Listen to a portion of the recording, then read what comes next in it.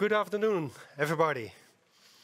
Welcome at PBL, the Netherlands Environmental Assessment Agency.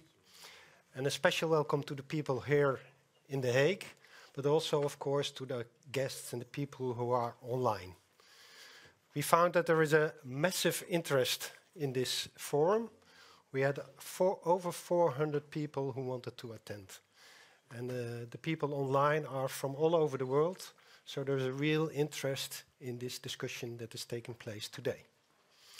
I introduce myself. My name is André van Lammeren. I'm the Deputy Director of PBL, and we are very happy and very honored to host this meeting here today.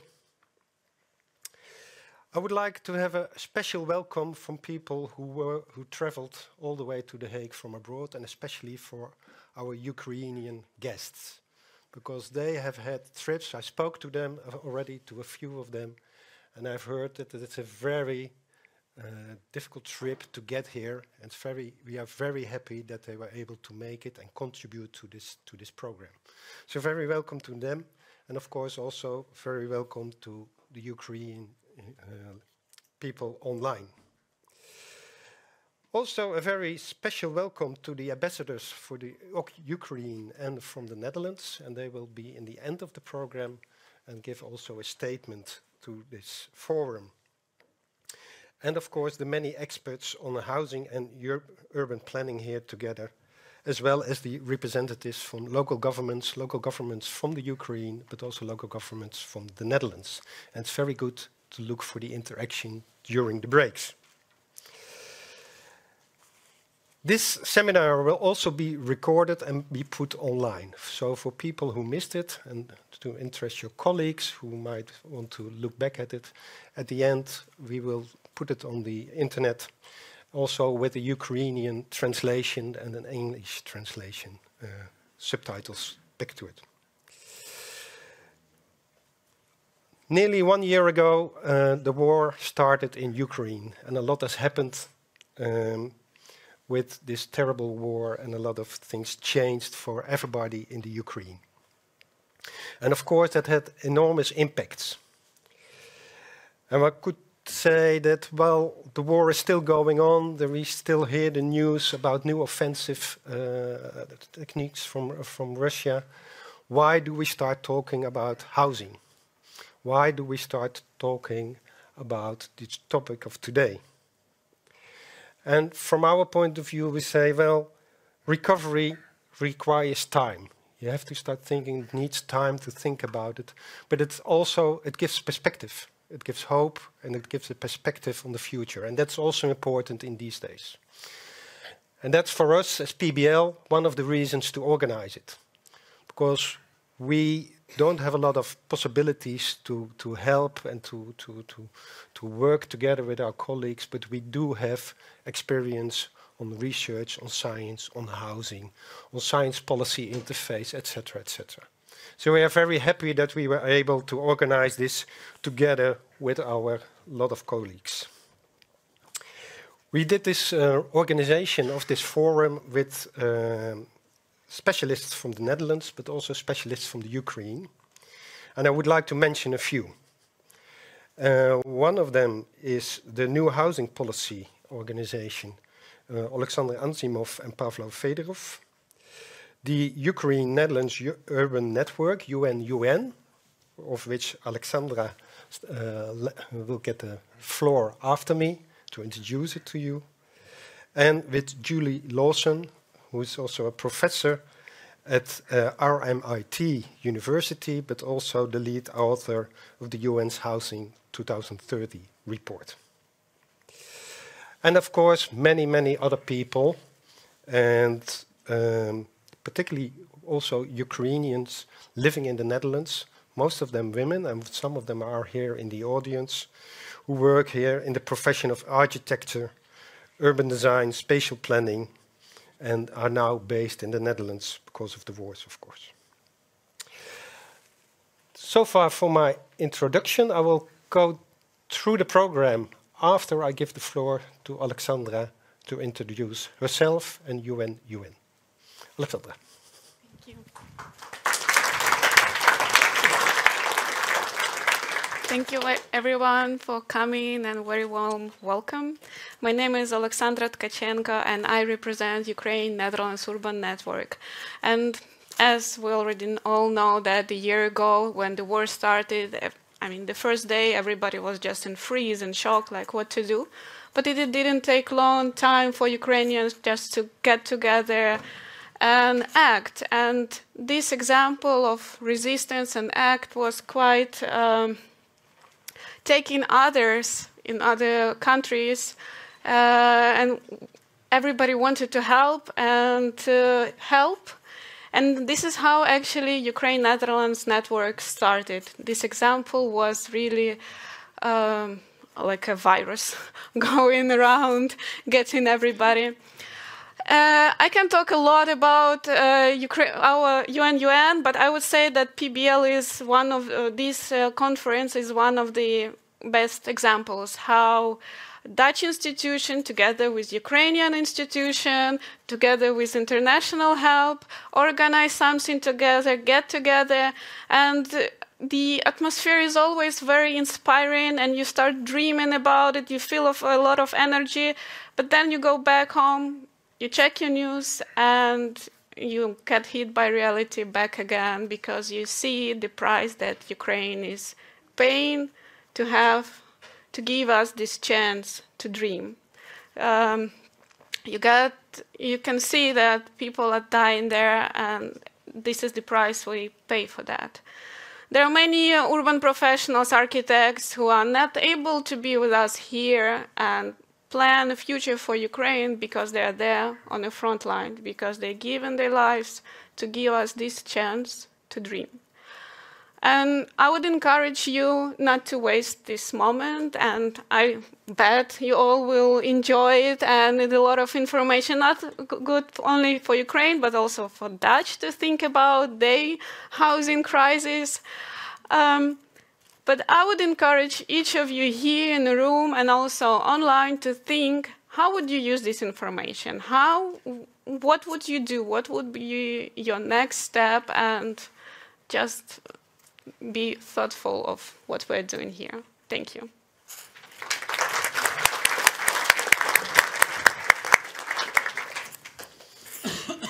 Thank you. Thank you, Alexandra. And I think it's a good mission for this afternoon is to help to dream about how it can be after this whole thing is over. I would like to go through the program, and we have a very full program. And that means that we will be strict in timekeeping. So I would like to invite the speakers to really keep the allocated time. And we will give you a warning 1 minute before the time is over. We first have a short session, and I will tell a little bit more about that after I went through the program. That's a kind of introduction. And then there are 3 blocks about the content. And the first one is about Ukraine's challenges ahead. And there will be several presentations in that. After that, there will be a block which goes about the securing affordable housing. And there will also be different presentations. And then we will have the coffee break. After the coffee break, we will start discussing, because if you have the houses, you do not have automatically neighborhoods where you want to live, where your social activities are, what your living environment is. And that's for the final block about the content. It's about the neighborhoods. And then finally, there will be a short block with a call to action, because we have discussed then for the whole afternoon all kinds of ideas. We have been dreaming, I hope, but then it's time to wake up and make it, translate it into real actions. And we also have some very highly recognized speakers on that area. So that's the program, and we are starting now, because time is precious. And the opening address is going to be given by Alexandra Azakinia. She's Deputy Minister for Homes and Neighborhoods in Ukraine, but she's delayed. She will appear this afternoon around 3 o'clock, but due to her busy agenda. She couldn't make it now at 2:15. So we move that, and when she gets online, we will interrupt the program and give her the floor for her opening statement. The second presentation is where we will start with, and that's the presentation by Mr. Krzysztof Jirulski from the European Commission, who has been working with Ukraine in his job for about 8-9 years, and he will give an opening statement by the European Commission. Welcome.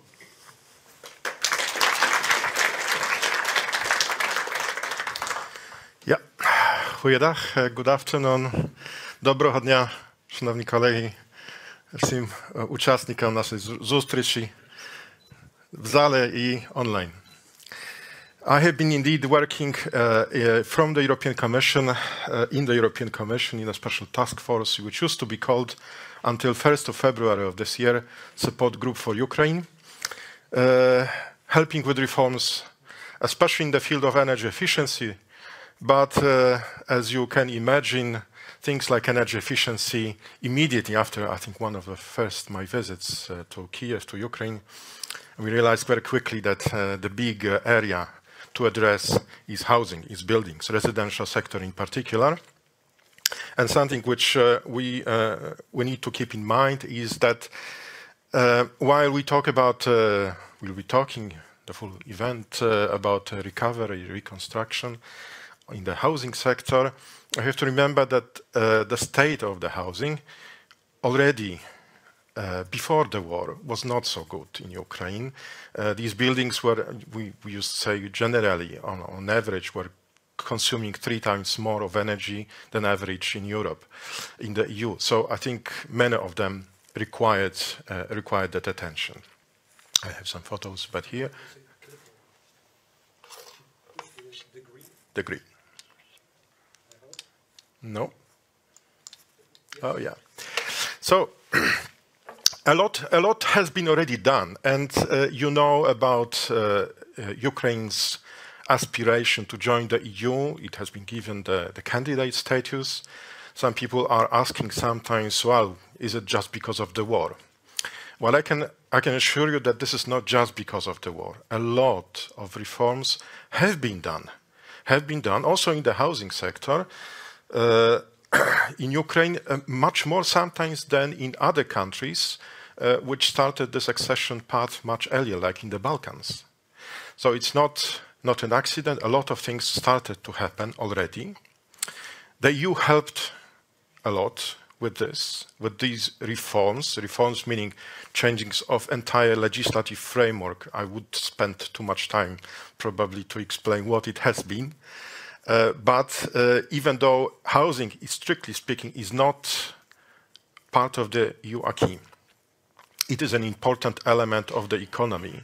If it is consuming, like say, 40% of energy of the country, and we know how energy geopolitically is important in Ukraine, then you cannot not address the buildings. Something fantastic which happened in Ukraine, and it took a lot of effort from the EU as well, was related to the creation of Energy Efficiency Fund to address the residential buildings renovations.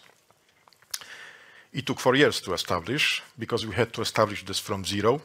There was no existing institution that would have sufficient trust of the donors.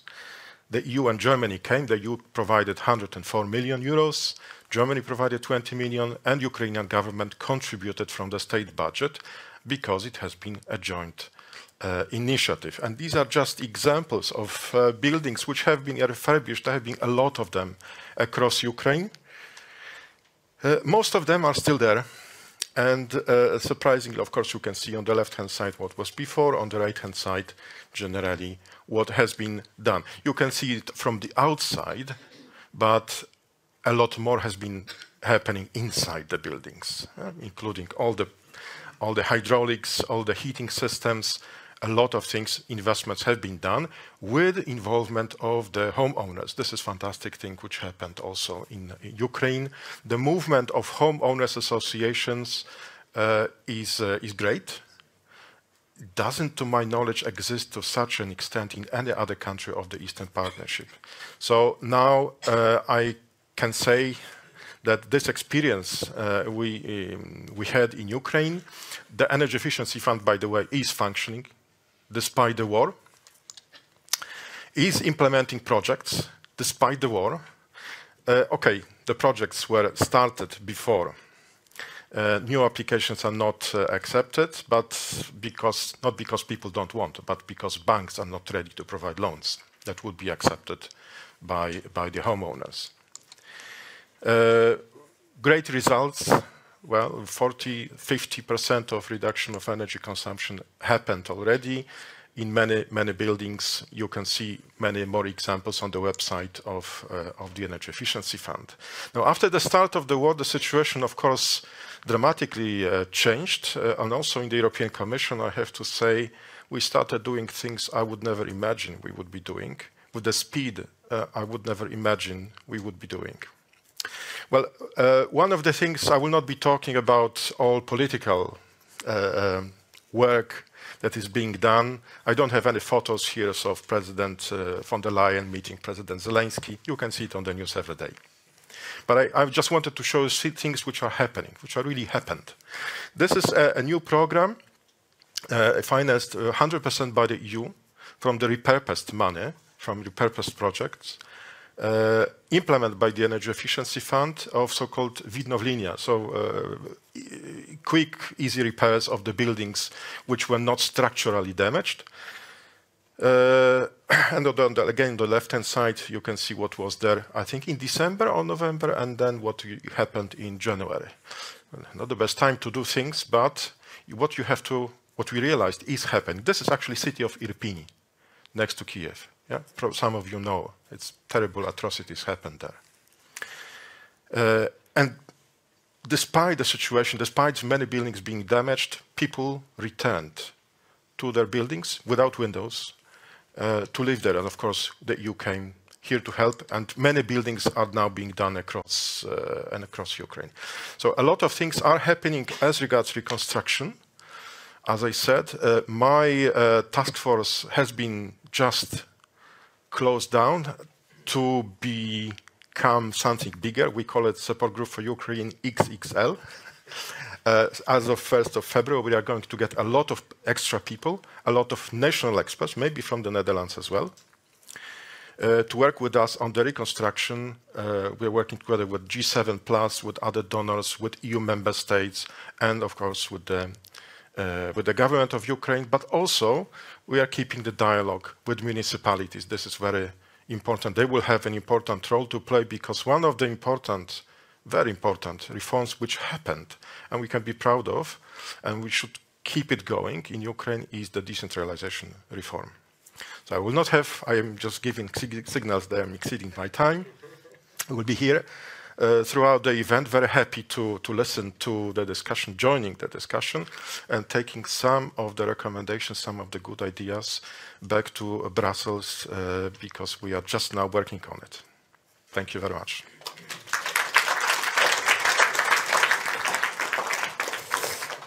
Thank you very much. And yes, I was giving signals. Yes. I hand over. You moderate the next session, Alexandra. Yeah. Things since the history showed us that the results of reconstruction actually depends on what has been going on before. That's why we will go back a bit and look what has been going on in Ukraine in the housing sector before the war and what is happening now. And we will start with the Lviv example, because this is this city that influenced one of the biggest influx of the internally displaced people, IDP. You will hear this term today a lot. And yeah, let's see how they deal with this situation now. And I would like to give a floor to Director of the Urban Development Department of Lviv City Council, Mr. Taras Kopay. Please welcome. Hello. Are you hearing me?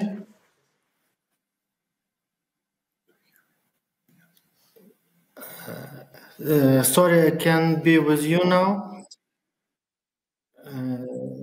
Thank you, Mr. Andrei and Mrs. Alexandra, for invitation and the opportunity to present the city of Lviv here today.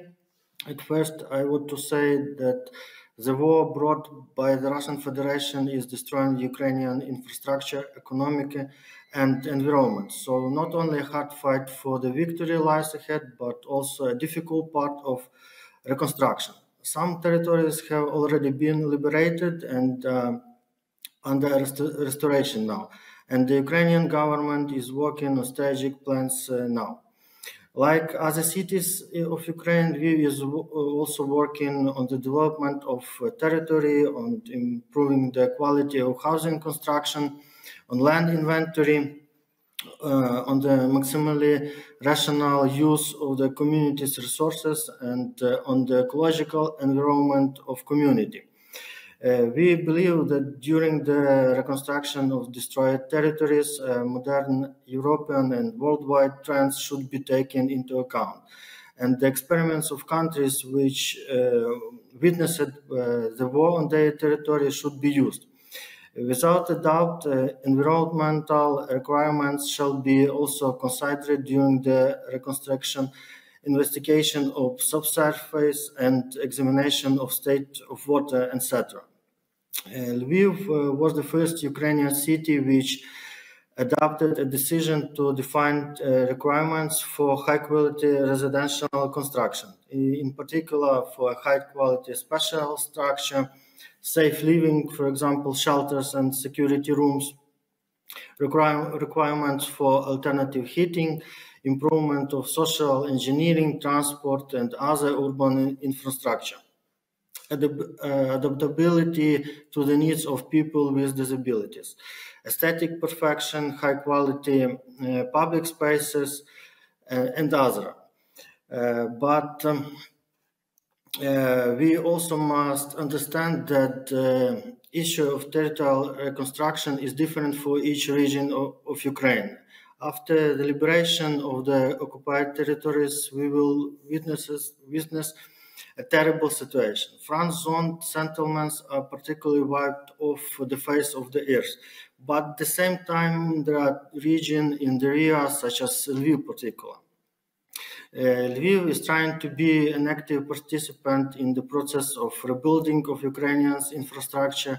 For example, City Council participate in restoration of apartment building in Gostomel.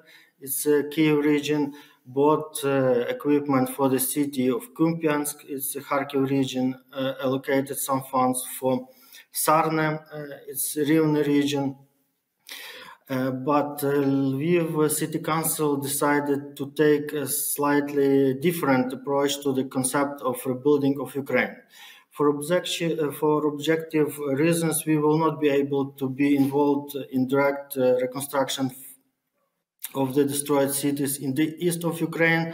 So we decided to build necessary social rehabilitation and modern infrastructure in our city. Can you switch the photo during I will tell about it?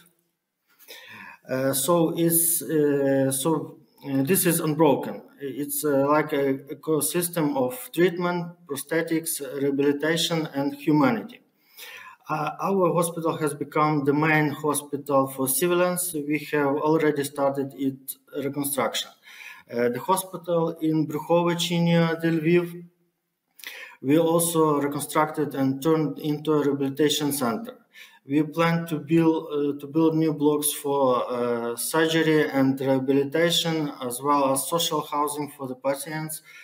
Architectural competition for projects have already been held for these objects, and the winners have been determined. Here, it is worth noting that agreement on the financing of such housing was signed between Lviv and European Commission. It planned to build two complexes, buildings of 4-6 floors, about 10,400 square meters. The city proposed territory for these houses and defined the requirements for their construction. The houses will be located not far from the rehabilitation center. In this house during rehabilitation should live soldiers, their relatives, and wounded civilians. We have already built the Broken Mothers, is the center for pregnant women and the women who have just given birth, which came from Eastern Ukraine. LIV closely cooperates with the government of Ukraine, in particular the program of installing modular houses. It is a program of cooperation between Ukraine and Poland. It's about 400 people live in Lviv. Owing to the latest technologies, modern appreciates in architecture, land management, medicine, and social sphere, we are able to create comfortable conditions for people who were forced to move to Lviv, who suffered from military action, and for whom the Lviv community has become or can become a new home. And finally, I want to say that the combination of efforts of government of Ukraine, local self-government, business, our international partners, and every citizen of Ukraine is vital for successful reconstruction of Ukraine. Thank you. You can see the presentation till the end. Okay. Dit is de volgende.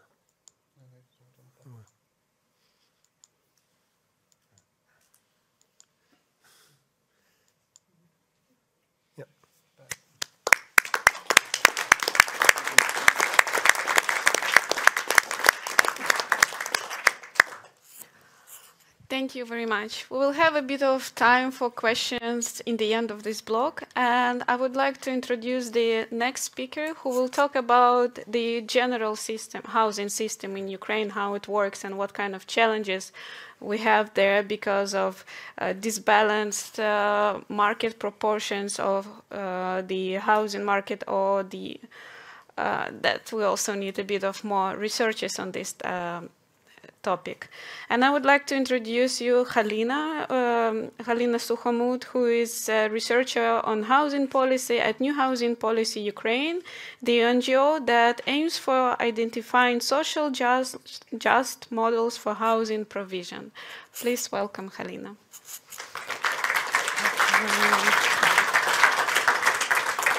Selena.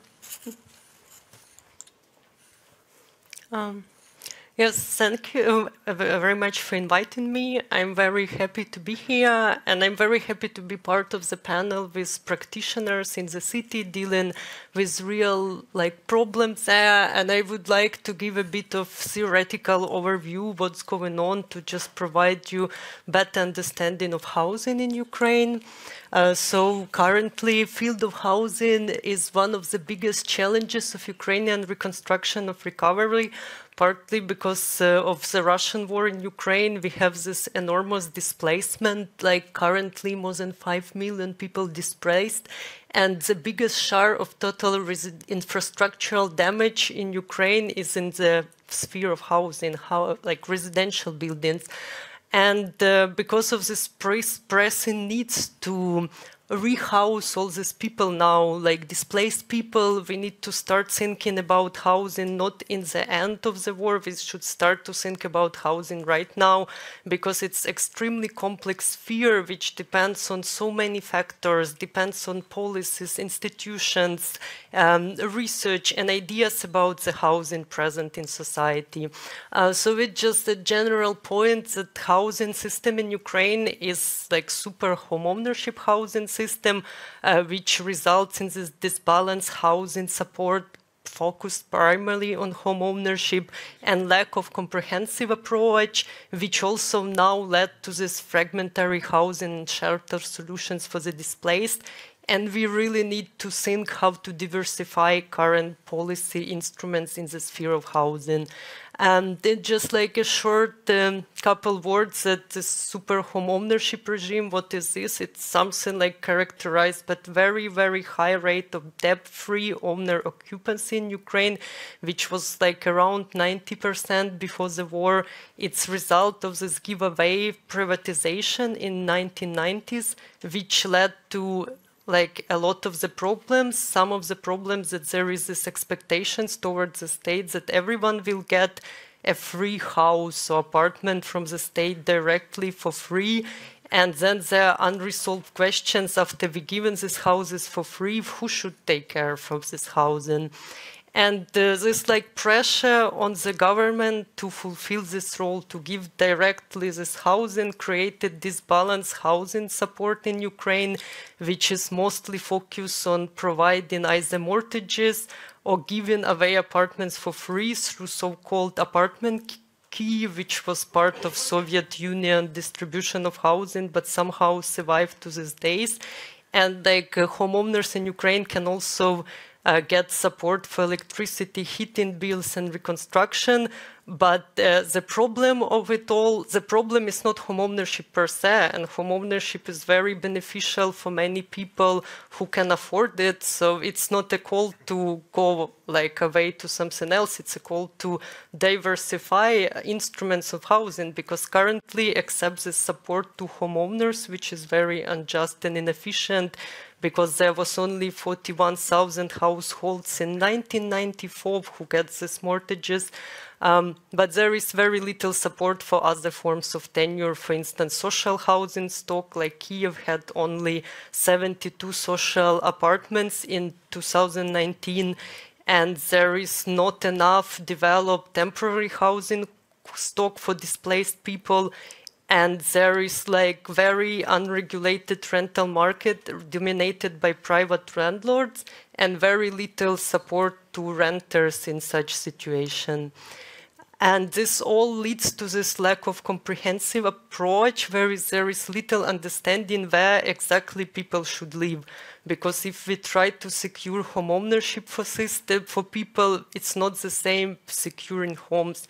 So basically, if there are even now this number of people who cannot have house because their house is destroyed, because it's like young families, there is no clear understanding where they should live until they get their houses, until their house is destroyed. And even those families who can't afford buying their own house, they don't have alternatives. Maybe they don't want to have house because of the experience of double loss of home because of the war. Some people moved once already to Bucha, to Irpin, their houses were destroyed, and it's not clear whether they want mortgage or there should be alternatives for such households. And all this focus on home ownership also the problem in terms of sustainability and quality of living environment, because when the people don't have alternatives except buying an apartment, for them buying an apartment is so important. It's more important than which kind of apartment is that. So it's basically you should get something no matter what is that housing. And if some crisis happens like we have now, there is little policy instruments to deal and respond to this housing urgency. And as we see currently, there are like only fragmentary housing and shelter solutions for the displaced. And of course, like Ukraine put in now like enormous efforts to deal with these pressures, and municipalities doing like great work in a way that they are trying to be very creative, to reuse a lot of structures. International organizations and NGOs and volunteers like really involved in this process. But the problem of it, it's also because it's all short-term and mid-term solutions for shelter. So basically people could live in these containers only for a while, but we don't know where people should live after this. Like container life becomes very like difficult for people. And because there is like not so much solutions, people also rely a lot on their self-help, their own resources, which are very limited, of course, because of the war, because of what's going on. And like what's happened after, because there is not so much options for people, the majority of them, they rely on private rental market and rental accommodations, but we cannot say that it's like long-term solution. It does not mean that does not mean that market accommodated people. Because 38% of displaced households nowadays, they already indicate that they don't have sufficient funds to rent this house. And if they don't have sufficient funds, they need either to leave Ukraine or they need to move back to regions where their life is in danger.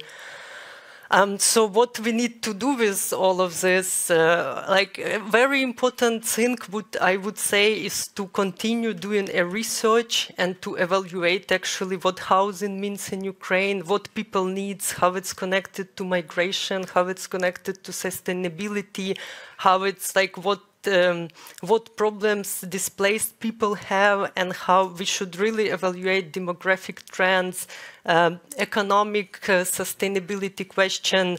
So we just really need to do more research before we can take evidence-based decision.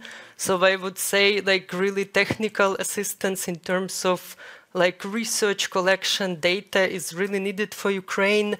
But there are key questions which we know and we can answer nowadays based on experience of other countries in reconstruction, other countries with super home ownership system, that what should we do to improve situation? We should we should diversify instruments we have. We should like focus not only on home ownership, but also give a chance to other tenures to develop, like cooperative housing, social housing, rental housing. And we need to focus on the most vulnerable households, on the people who don't have where to live at all. Like not that people who have apartments which needs renovations, but people who might die because they don't have where to go in this very difficult war situation or post-war development. And we need to work as a country, as a like community of policymakers and researchers. We should walk towards this comprehensive and transparent system in which we can clearly answer where different people with different needs, with different economic resources, where they should live and where they will live in the future in Ukraine. Thank you a lot. Thank you very much. Thanks, Kalina. I would remind that we will have a session for time for questions after this blog. And next, we would like to talk about examples that Ukraine already have, because actually the war didn't start 24th of January last year. It started in 2014-15 when Russia invaded Crimea and part of Ukraine, in the east part of Ukraine. And we already have internally displaced people. We already faced how it happens, how do they live in containers, and that it's temporarily, that takes them 5 years and who knows how much longer. And now we would like to introduce a new speaker who will talk about their experience in Kramatorsk and lessons learned and what can Ukraine do with this experience. I would like to introduce Konrad Kloss from Affordable Housing Program of International Organization for Migration, or IOM. Please welcome.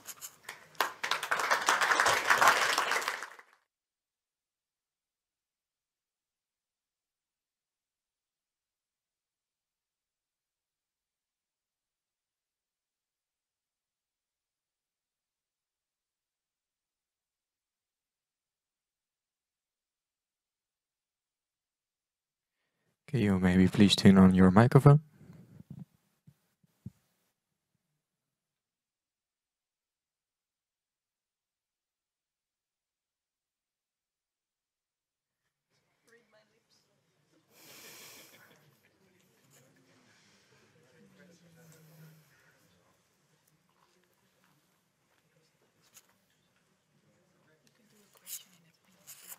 Yeah, maybe we can start with the questions while we're fixing these technical issues. And luckily, COVID teach us how to deal with mixed conferences these days. Are there any questions to our representatives from Ukraine? Yeah. I'll give a mic to you.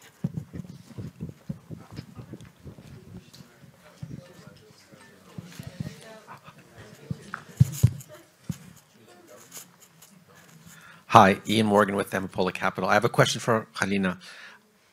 I do see the problem you mentioned about 94, 95% home ownership. How do you actually transition to something with a more sustainable ownership level? How do you create the units to fill the gap? What's the path to even make that massive transition? Oh, you have mic. Oh, okay. That's great. Yes, thank you very much for the question.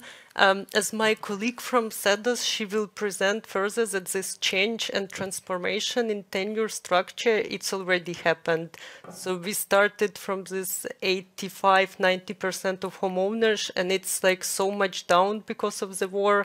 And we need to just deal with this. It's already happened, and we should start searching solutions for these people who, out of home ownership, cannot return there for some reason. And we should like build an instruments, like financial instruments, legal instruments, for instance, like building a legal framework for cooperative housing in Ukraine, and like searching slow finance or patient finance to like afford this non-profit development in Ukraine. And my colleague from CIDOS, she will present more exact for local and public bodies, more exact plan for this like implementation. So, but thank you very much for paying attention. Thank you for like. Conrad, could we hear from you this time? I hope you hear me. Yes, perfect. Great. Welcome. From Kiev. I'm really sorry I can't be in the Netherlands. Thank you for the invitation. And I like to speak a little bit of our experience we had working actually on affordable housing in Ukraine before the war. So first, my name is Konrad Kloos. I am the Shelter and Housing Program Coordinator for the International Organization for Migration in Ukraine. And I came to Ukraine in the, I think you have the wrong presentation.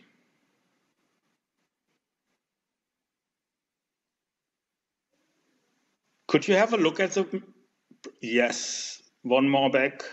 One more back. Yes, there we go.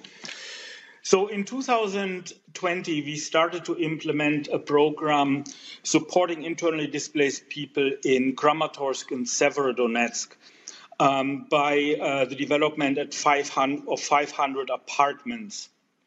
And the system basically would not just build from scratch 500 apartments, but also looked into the management of the apartment. So we would work on setting up municipal management bodies, and also we were looking into how to reinvest the money that would come in from the rent or from the potential rent to own of these houses. And around this, we set up a pretty solid team. And we actually started construction basically in January last year, and then we had to stop it as the war started. And the German government was really supportive to transfer the funds so we can implement them in the western parts of Ukraine, inclusive Kiev, Ivano-Frankivsk, Vinnytsia, Chernivtsi, Lviv, and Zaporizhia. Next slide, please. So, what are the lessons learned? So, the speakers before me, they already spoke a little bit about the decentralization and the kind of challenges there are with the housing sector in Ukraine. And what we definitely see, and that is still today a big challenge, is that municipalities are often not really prepared to work, to have international organizations coming in and working on housing programs. And this includes also, for example, land transfer and modalities and the make availability of land. The repurposing of building and land can be very, very difficult at times, and it's not straightforward. Then one thing that we saw very, very early, and that is also a big challenge, and a challenge also the speaker before me said, is the legislation on for communities, for municipalities to rent communal property for affordable prices is not really there. And the same is for modalities like a rent for own. So basically paying rent for 15 years and then owning the apartment. It's not there. And then it's the overall capacity of communal specialists and municipal specialists to work all through these hurdles that the Ukrainian legislation has. So how we overcome that is, so there needs to be, there's definitely a need to establish a clear understanding of what can and what cannot be done. So kind of a playbook, how we can work together with administration to establish communal housing systems. Definitely, there is a need to build the capacity of municipalities and municipal staff. And if I say building capacity, I don't mean that people don't know what they have to do, but it's more the streamlining and how to do the things in the right way, basically using existing legislation or ever-changing legislation and enable them to implement it. Important also to provide some legal room for flexibility. I mean, there are a lot of things that, for example, cannot be done before the ownership is transferred of the land, for example. So you can't start soil sampling on a land plot if you are not the owner of the land plot, and that often goes into delays in the construction times and in the delays of implementation. And like really look into the overall legislation on the social and affordable housing and see how to rework it and make it more suitable for the conditions we are facing at this moment. Next, please. So what would be the potential role for international support or external support? So one of the things, and this was already started in 21, was to revise the housing code. And I think there is still quite some work to be done and to streamline it. So, and to make it really, to make it clear and give the room for social housing and affordable housing. That would basically lay the baseline for it. To assure that the environmental and social management guidelines are developed and implemented, especially now with the reconstruction, and then I don't want to repeat the Build Back Better, etc., but there's definitely a lot of room of improvements. With the big number of internally displaced people and people who for a long time will not be able to return to their homes in the East, we really need to think, how do we integrate people from other parts, from the eastern parts in the country, into the western parts of the country? I know that when I speak to municipalities themselves are very eager to do so, and they see a lot of opportunity with a human capital coming, but we also have the vulnerable communities. We have members, and we have community members that who are in need of protection and additional support, and we have to make sure that we don't leave them behind, or that we are creating potential harm by integrating or do not integrate people properly in community. I think a good opportunity now is to look into the establishment of council estate models in Ukraine, managed by municipalities or by municipal enterprises, with hopefully a very low overhead and which are flexible and not super, but not have a big administrative burden, and also to look how we can see to establish financial instruments for municipalities, so they can use the income for rent to reinvest the income from housing into either social infrastructure or to the to recovery of housing stocks. Because, I mean, also, as it was said before, the housing stock in wide parts of Ukraine was already very tired before the war. And it's not much better now, it's even worse, and a lot of work has to be done. I thank you very much, very open to questions, yeah, I hope you have a very successful conference. Thank you very much. Thank you very much. Does anybody else have questions to three of our speakers of this panel regarding a current situation in Ukraine? Yes. Dear Konrad, my name is Alexander Anisimov. I'm a manager of the New Housing Policy Initiative. I wanted to maybe ask you, maybe you'd give a few details on how did you foresee the operation model of the housing company were already established in Kramatorsk? Thank you. Yeah, so what we did is we started to work with the municipalities to establish a municipal management board body.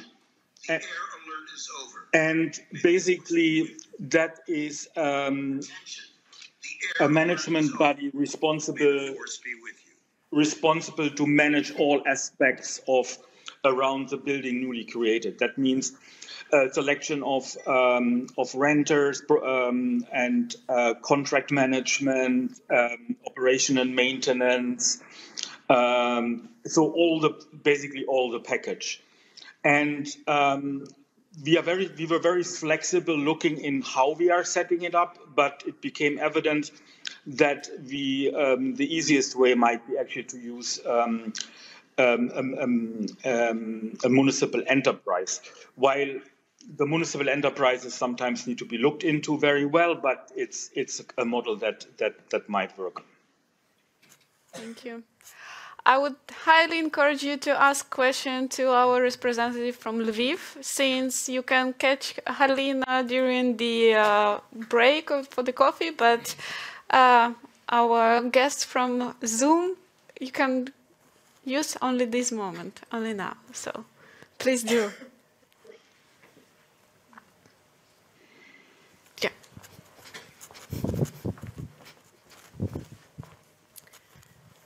Hello, Julie Lawson.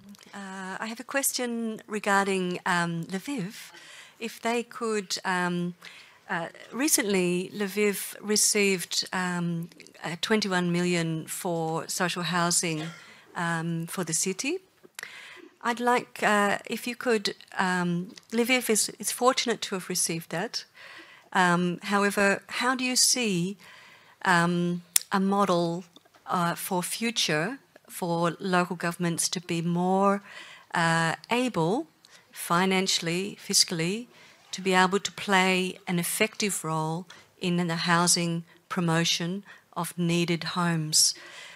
Will it rely on gifts, for example, or will there be a sustainable financing arrangement that could support it in the future?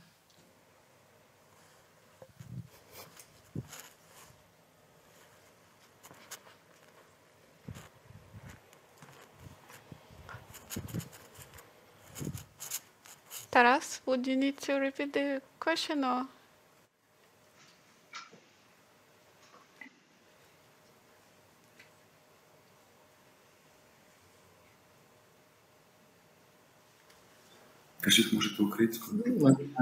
Thank you for your question.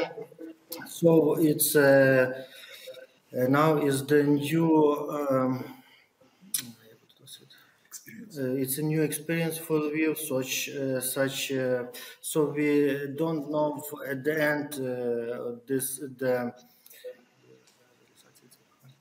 the realization this program. So we suppose that in the end of this few months we can propose a decision of such a problem. Okay. Since we luckily still have a bit of time, we are going a bit ahead. It's already here? But should we move forward? Okay. But I would say if you still need a bit of time, Taras, and think maybe there's somebody in the audience you could connect later, and maybe somebody could help you within these months to come up with some solutions. Yeah, yes, of course. You have my contacts, so I can, and always be ready to speak with all who are interested. Thank you very much. Thank you very much.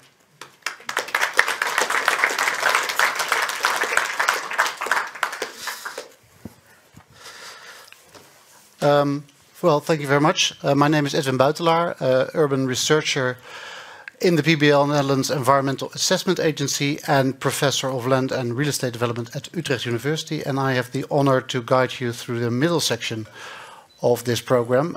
But in the meantime, we might have our guest from Ukraine, the deputy minister, who comes and probably interrupts our little program. But I think that will be fine. We just move on now. I think it was very clear now that there is obviously a very urgent need for housing because of everything that has happened in the last couple of months and even prior to that.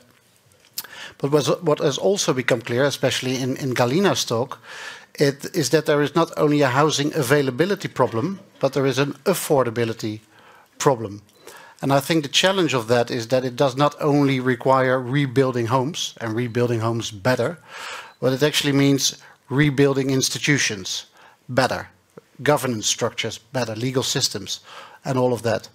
And I think that will be the focus of this section when we will talk about securing affordable housing. And we will start with Professor Julie Lawson from RMIT University in Australia and the lead author of Housing 2030, the report from the UN.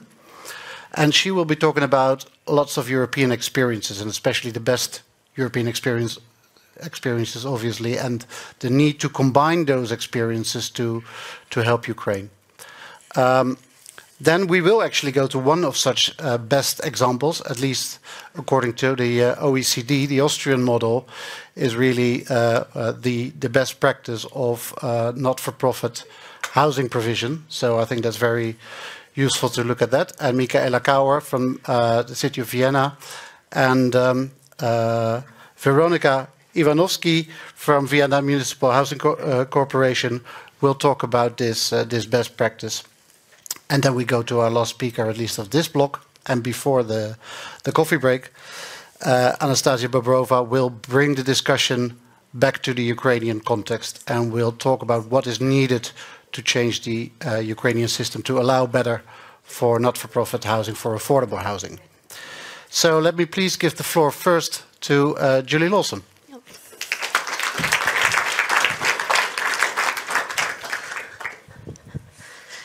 So here I am, finally standing here before you, and I'm very, very pleased to be here and to see so many people, and also join so many people online as well. It's incredible turnout. We've got some wonderful speakers, and I'm going to tell you a story which continues our involvement with housing reforms and housing futures in Ukraine. Right now, Europe needs to prepare for its role as the key supporter of Ukraine's post-war recovery. A recovery plan can embody important political, cultural and economic values. These values can include things like social solidarity, sustainability, social inclusion, and reducing poverty.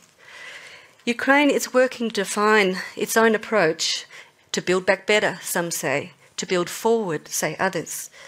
And this presentation contributes to this goal. It draws on the landmark report, as been mentioned, of Housing 2030, on tools and best practices in affordable, inclusive and energy-efficient housing. This report was initiated by the UN Economic Commission for Europe, which in fact was established after the Marshall Plan in 1947. Also, Housing Europe, who's joining us today, which is a federation of public, not-for-profit and social housing organisations, housing over 22 million people in Europe. And also by UN Habitat, which has the mandate of the right to adequate housing. My involvement in drafting this report with Professors Michelle Norris and Professor Holger Wollbaum led to contact with housing policy researchers in Ukraine. And they're here today. I'm very, very happy that Alexander, Anastasia are here because they've come to join us in a conversation. And I'm so looking forward to going to your place and joining you as well. This involvement further led to us being involved in the Ukraine Recovery Council's U24 plan. We were both on the working group on housing policy. This informed the recovery plan, which was then presented in Lugano. And further input was provided in public forums by our colleague Pavlo Fedorev, for example, at the European Network for Housing Research. And also later at the UNECE had a very important forum on affordable housing as well in September. Together with Grzegorz Gajda, who's at the back of this room from the European Investment Bank, who is a genius with a big heart. We together wrote a paper on future ideas for capital investment in a housing recovery for Ukraine, which was published in Housing Finance International. Today's work builds on this effort and the collaboration of everybody in this room and beyond, for Ukraine, but also from Austria, from Finland, from Denmark, my colleagues across the 56 countries in the UNECE region, and the members of the Roskilde Coalition also here, represented by Fulco is here, and there are other members as well, which is a coalition of urban practitioners, architects, urban planners. Moving forward, if I have a clickety-click.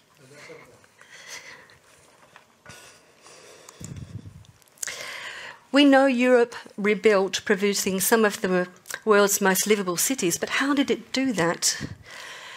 We can learn from history, and we can learn from the institutions and the funding flows through those institutions, and the capabilities and skills of professionals who were involved in that work.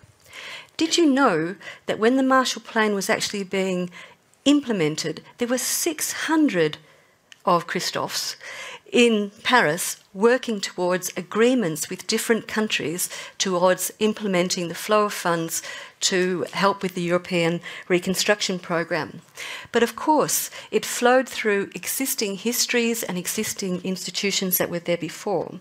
It worked with capital investment grants and very long-term loans and a commitment to accelerating the recovery, a political will for a better world. Intergovernmental agreements and grant conditions and these long-term low-interest loans supported a strategic and also stable approach, building homes but also building social solidarity. Best European practices have been maintained in many of these cities, as the members of Housing Europe know. They're still around today. They're still around in Rotterdam. They're still providing, in fact, 1 in every 2nd dwelling in that city. So there is a key role for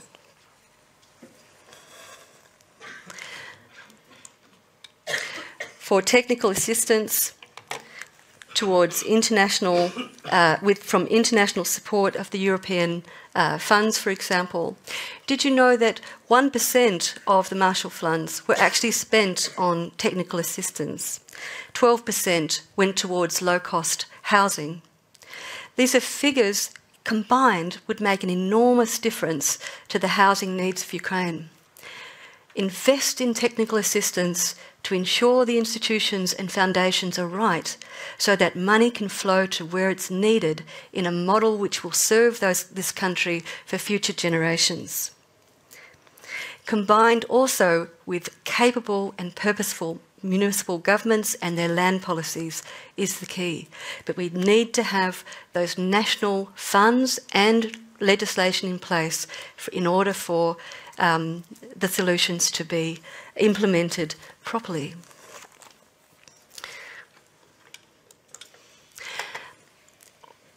In Austria, that involved several particular funds and legislation. There was a Housing Reconstruction Fund, and there was a Federal Housing and Settlement Fund, and later on, a Housing Rehabilitation Act. We're going to hear a lot more detail about the Austrian system, so I won't go into detail now. But the important thing is that there was a clear division of what these funds were. I mentioned the Housing 2030 report. In there are today's best practices. They cover land policy, financial circuits of investment, governance of housing organisations, environmental standards and climate neutrality. This presentation is available online on the Housing 2030 website. Another important lesson that we learnt is multi-level governance. Working again, national legislation, allocated funds with an investment mandate, municipal land policies and well-regulated providers. Ukraine has already come to this conclusion itself in its own recovery plan, where it argues for a new concept of social housing, focusing on the supply of non-profit, municipal and cooperative options to address widening needs, and the capacity to plan for these needs, to use its land policies to ensure sites are available, and to revise and expand existing, failing, unfortunately, social housing programs that will need revision. We have a fund existing, but it's rather ill-defined for the restoration of destroyed property. It's inadequate. We have existing housing and affordable fund, which has been repurposed for home ownership for the last few years and is actually delivered only 72 units in Kiev. It's just incapable, and it's been curtailed. It has very limited output.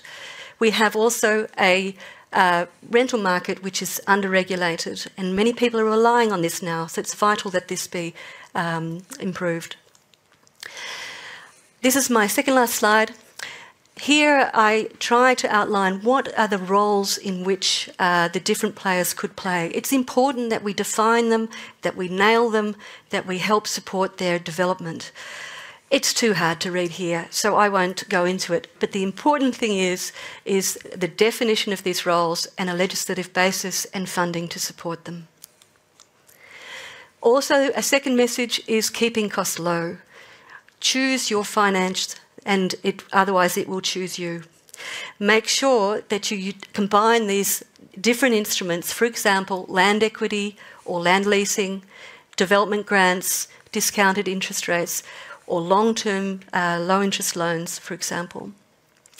They can, in fact, be so effective instruments that you can revolve surpluses after a given time towards the purpose of further substantial renovation and new supply, as Denmark does. These are two examples of laws that should be used as good case models. Finally, last slide. An affordable housing recovery planship for Ukraine works closely with local and national stakeholders, implements Ukraine's own recovery plan, is guided by the Sustainable Development Goals, informed by best practices, adheres to our energy efficiency directives, inspired by the new European Bauhaus under the guidance of the Ukraine Service, and funded by not only Ukraine itself, but also households who will contribute rents and payments, and the very purposeful state investment banks like the EIB, the Council of Europe Bank, the World Bank, the EBRD, and every other purposeful investment bank that can help Ukraine. That's it. Thanks. Thank you.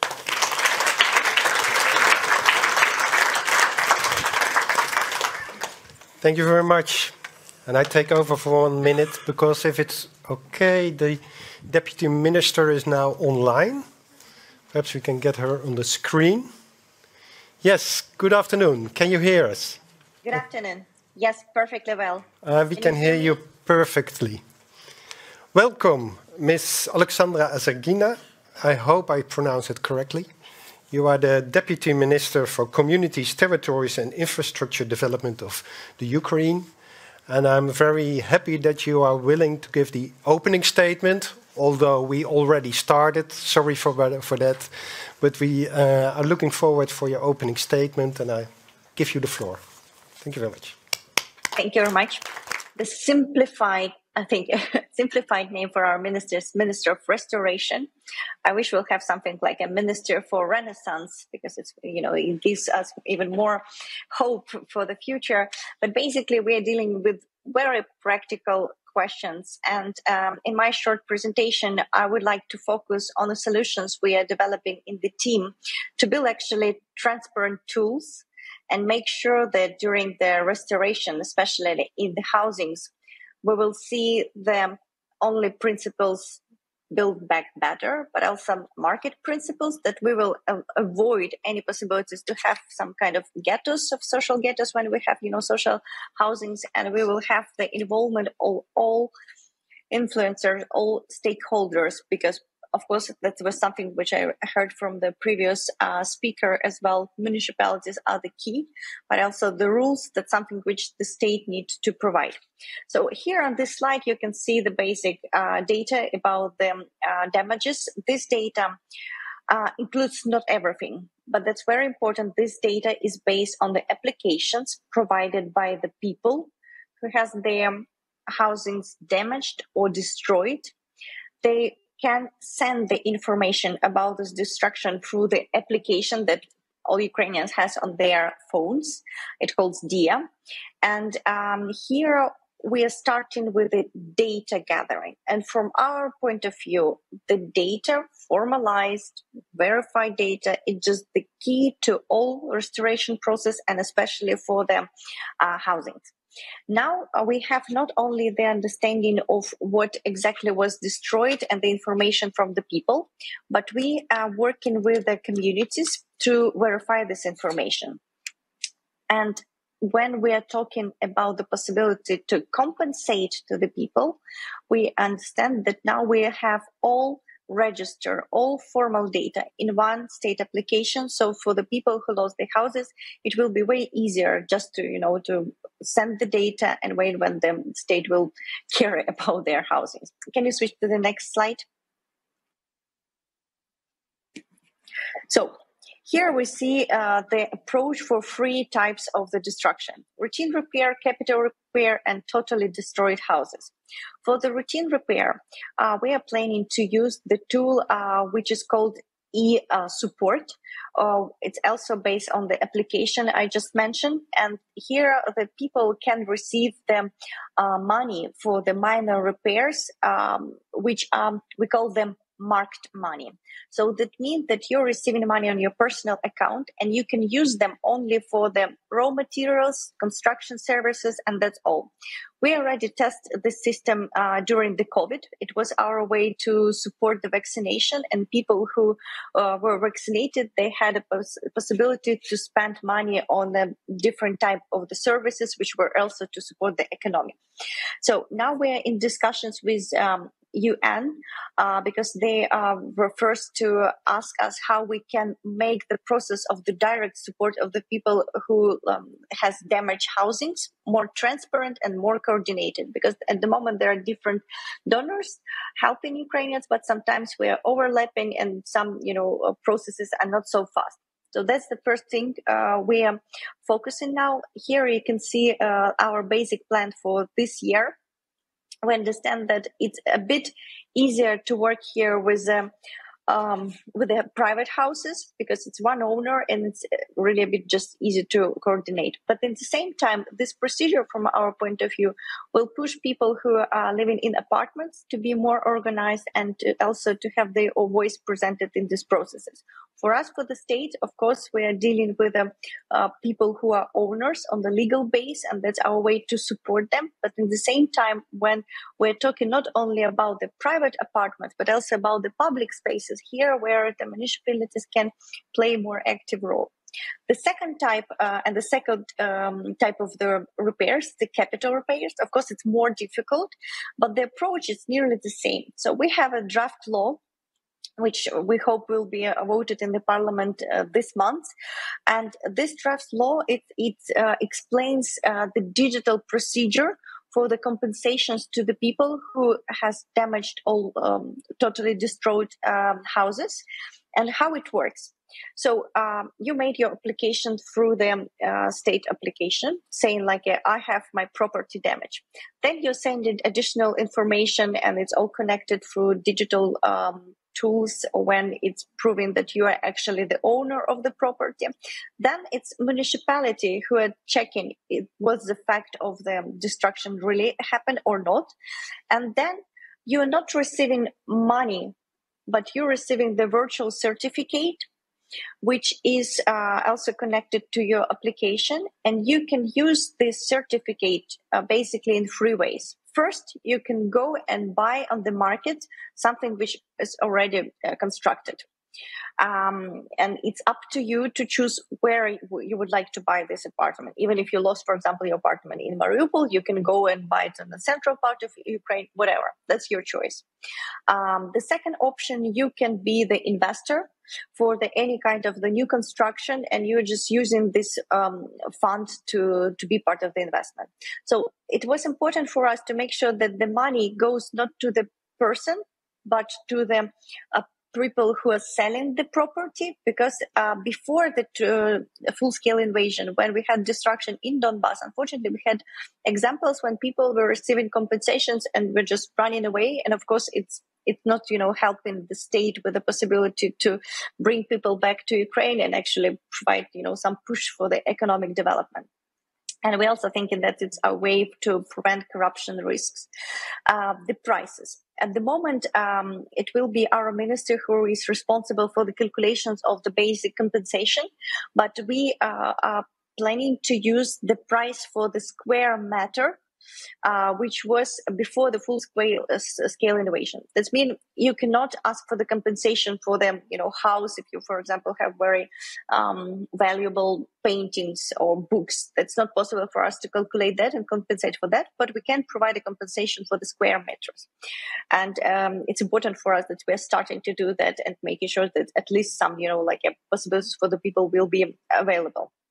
So having that, it's first of all for the people who lost their apartments. For the people who lost their houses, it's important to provide the possibility to receive money, but also in form of marked money. So they will use them only for the repairs or the construction materials. Also, when we are talking about the possibility to somehow support people who lost multi-apartment buildings, it's again about the self-organization of the people when they can receive actually better if they are acting not only as individuals, but when they are organizing. And the same it works for them. So the key idea here that we, as a state, we're using this digital, very transparent tool to make sure that the people will have a choice. At the same time, we understand it's better than if the state will start to construct, let's say, whole cities or a part of the cities. First of all, because there's still war going on, and of course it's hard to plan for such big things. But in the same time, it's to prevent any kind of disbalance on the housing market and on the construction market. And we do think that here we have more opportunities to be balanced and actually to answer all demands from the people. And just, can we switch to the next slide? And for us, of course, we understand that at the moment, the losses are huge, obviously, and we understand that we need to act now. That's why for us, it's just the question that we need to start with answering for the basic questions. Like if the people already have the heating system working, energy system working, water supply working, then we can move to the questions about the housings. It's very important to plan right here. It's the same related to the logistics, but even more important, we are considering the questions of the housings together with the questions of the working places and the business environment. Because, of course, a lot of businesses left the country, a lot of businesses were relocated, and we understand that those two things, like planning for the reconstruction and actually like business opportunities, they need to go together. And for us, it's also the last thing I would like to emphasize, like when we were looking for the solutions, we built this one. It's digital based. It's, I think, quite like good for the prevention of the corruption. It's not answering the big questions about the totally destroyed cities. I think that's something we will need to answer a bit further. And in the same time, we understand that here we will need to work, first of all, with the people and their basic needs. The things will change after our victory. And the most important message I would like to send, that this methodology and this digital tool to compensate people through the virtual certificate, it will start with the arrested Russian assets. So we already have some like a $50 million in Ukrainian budget, which was the arrested Russian assets, and we would like to use them already this year. And when we will show to the world community that this tool is efficient, it's working, we will invite other partners who has, like a arrested Russian assets to become the part of this project and also help Ukrainians to receive their compensation faster, even before the victory and whole reparation process started. Thank you very much. That's all for my point, and will be very happy to cooperate with everyone in the panel and this event. Thank you for having me.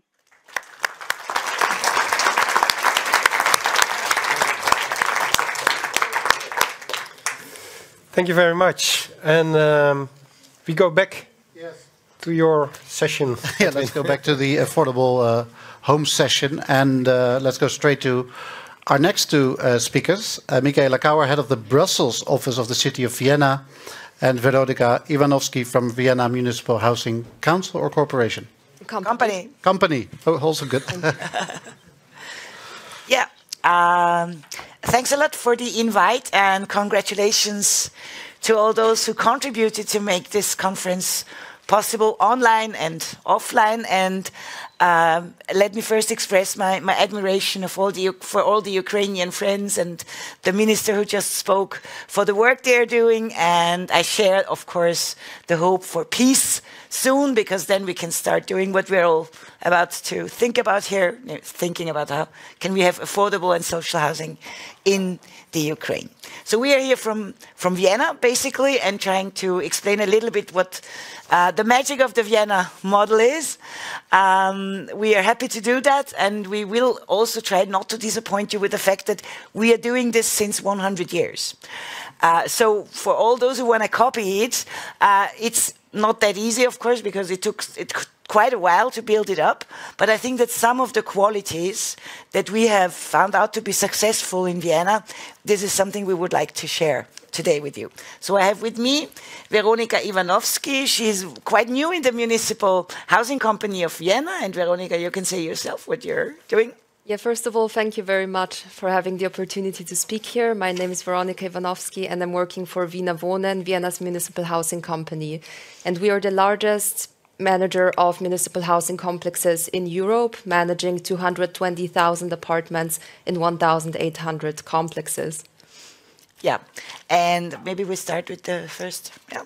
So we have close to 2 million people living in Vienna at the moment, and we just add on that, a quarter of them nearly is living in municipal housing. and about half of them, 900,000 in total, is living in municipal, cooperative, or in some other form of subsidized housing. So just to give you an idea about the numbers, which already illustrate a little bit the fact that Julie was talking so beautifully about, the social solidarity. Nobody is stigmatized in Vienna because he or she lives in social, municipal, or public housing. With regard to the Austrian model that has already been mentioned, I think one of the best lessons to learn from Austria is that we have this very strong national legislation about housing is something that has to serve the common good. And that's very important because it recognizes the fact that the market doesn't regulate affordable housing solutions so well. Let's put it a little bit more diplomatically here. But the idea is that if you establish housing schemes, you need to have in mind the priority is that it has to serve the common good, and the common good has to do with economic, ecological, social sustainability.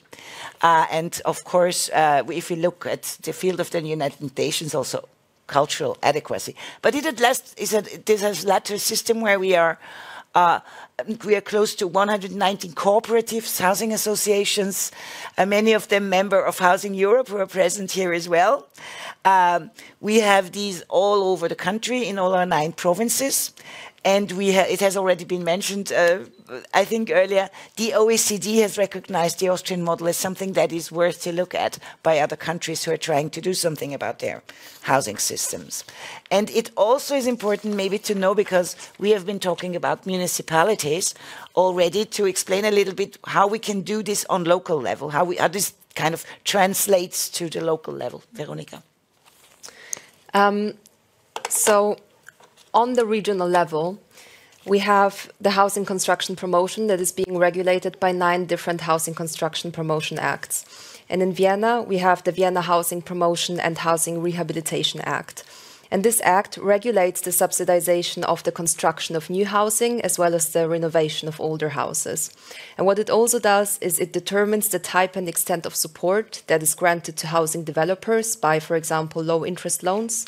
And it regulates the benefits that are dispersed to tenants. And now let's have a look at how affordable housing in Vienna is financed. So the subsidies for affordable housing are financed from federal taxes through the general income tax system.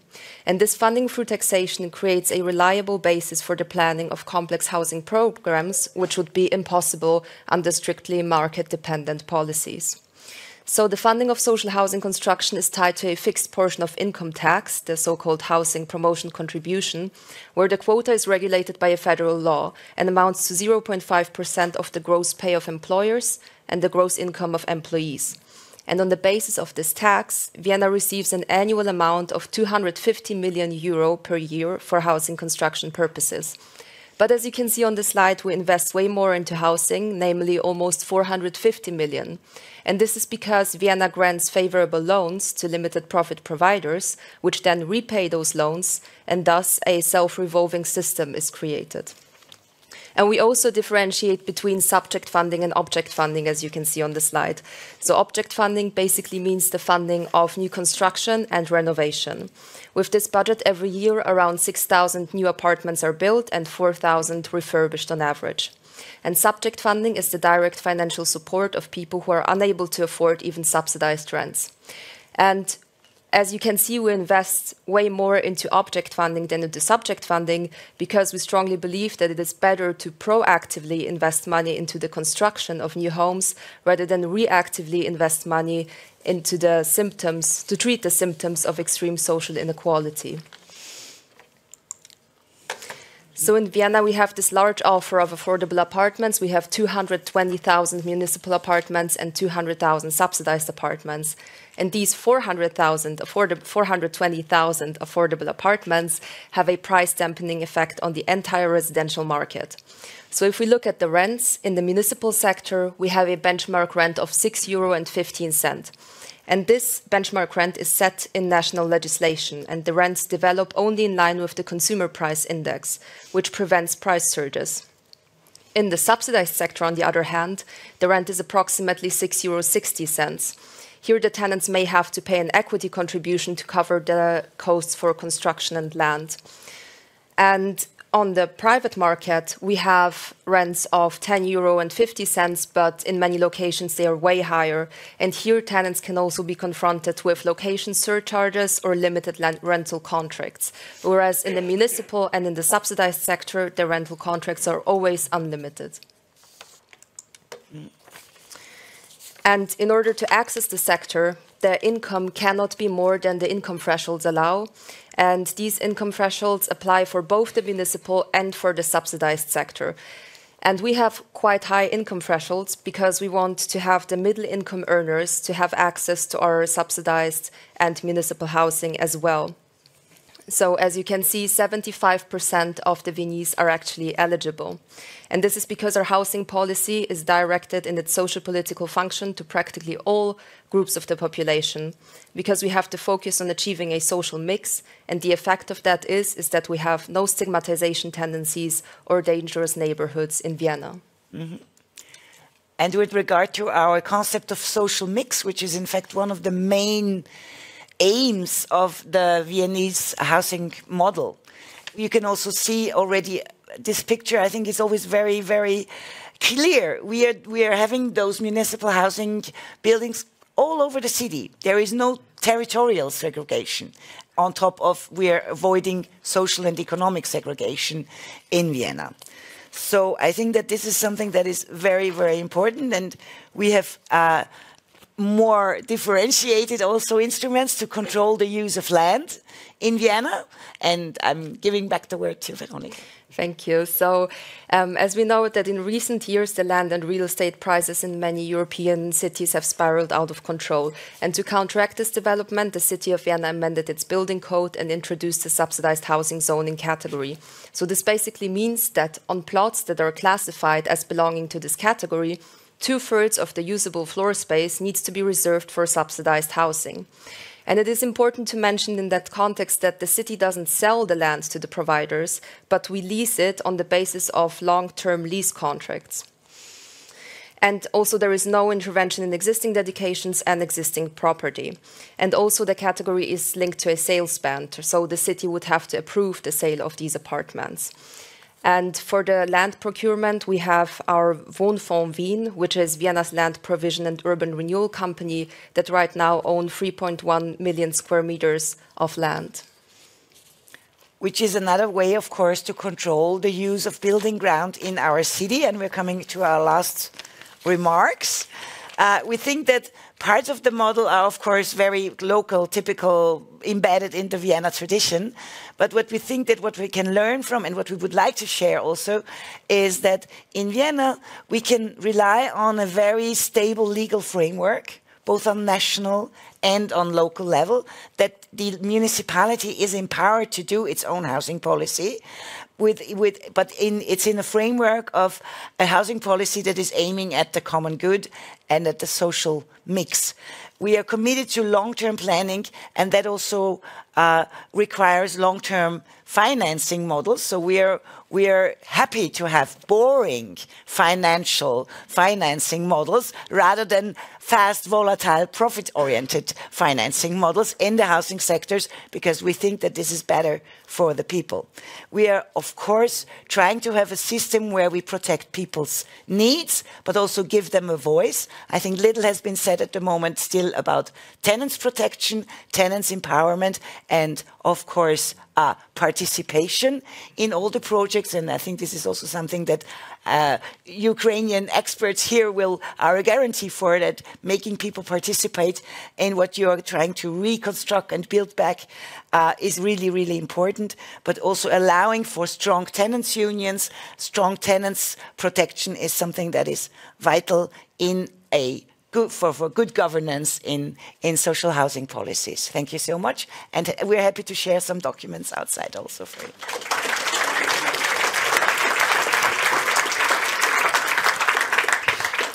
Well, thank you very much for sharing this fascinating, atypical, extreme case, I think, in Europe, which is very, very interesting. Not just for Ukraine, but also for the Netherlands, I guess. So let's go back to Ukraine, to Anastasia Bobrova. She is a senior housing policy analyst at CEDOS, and CEDOS is an independent think tank in Ukraine that works on social development. The floor is yours.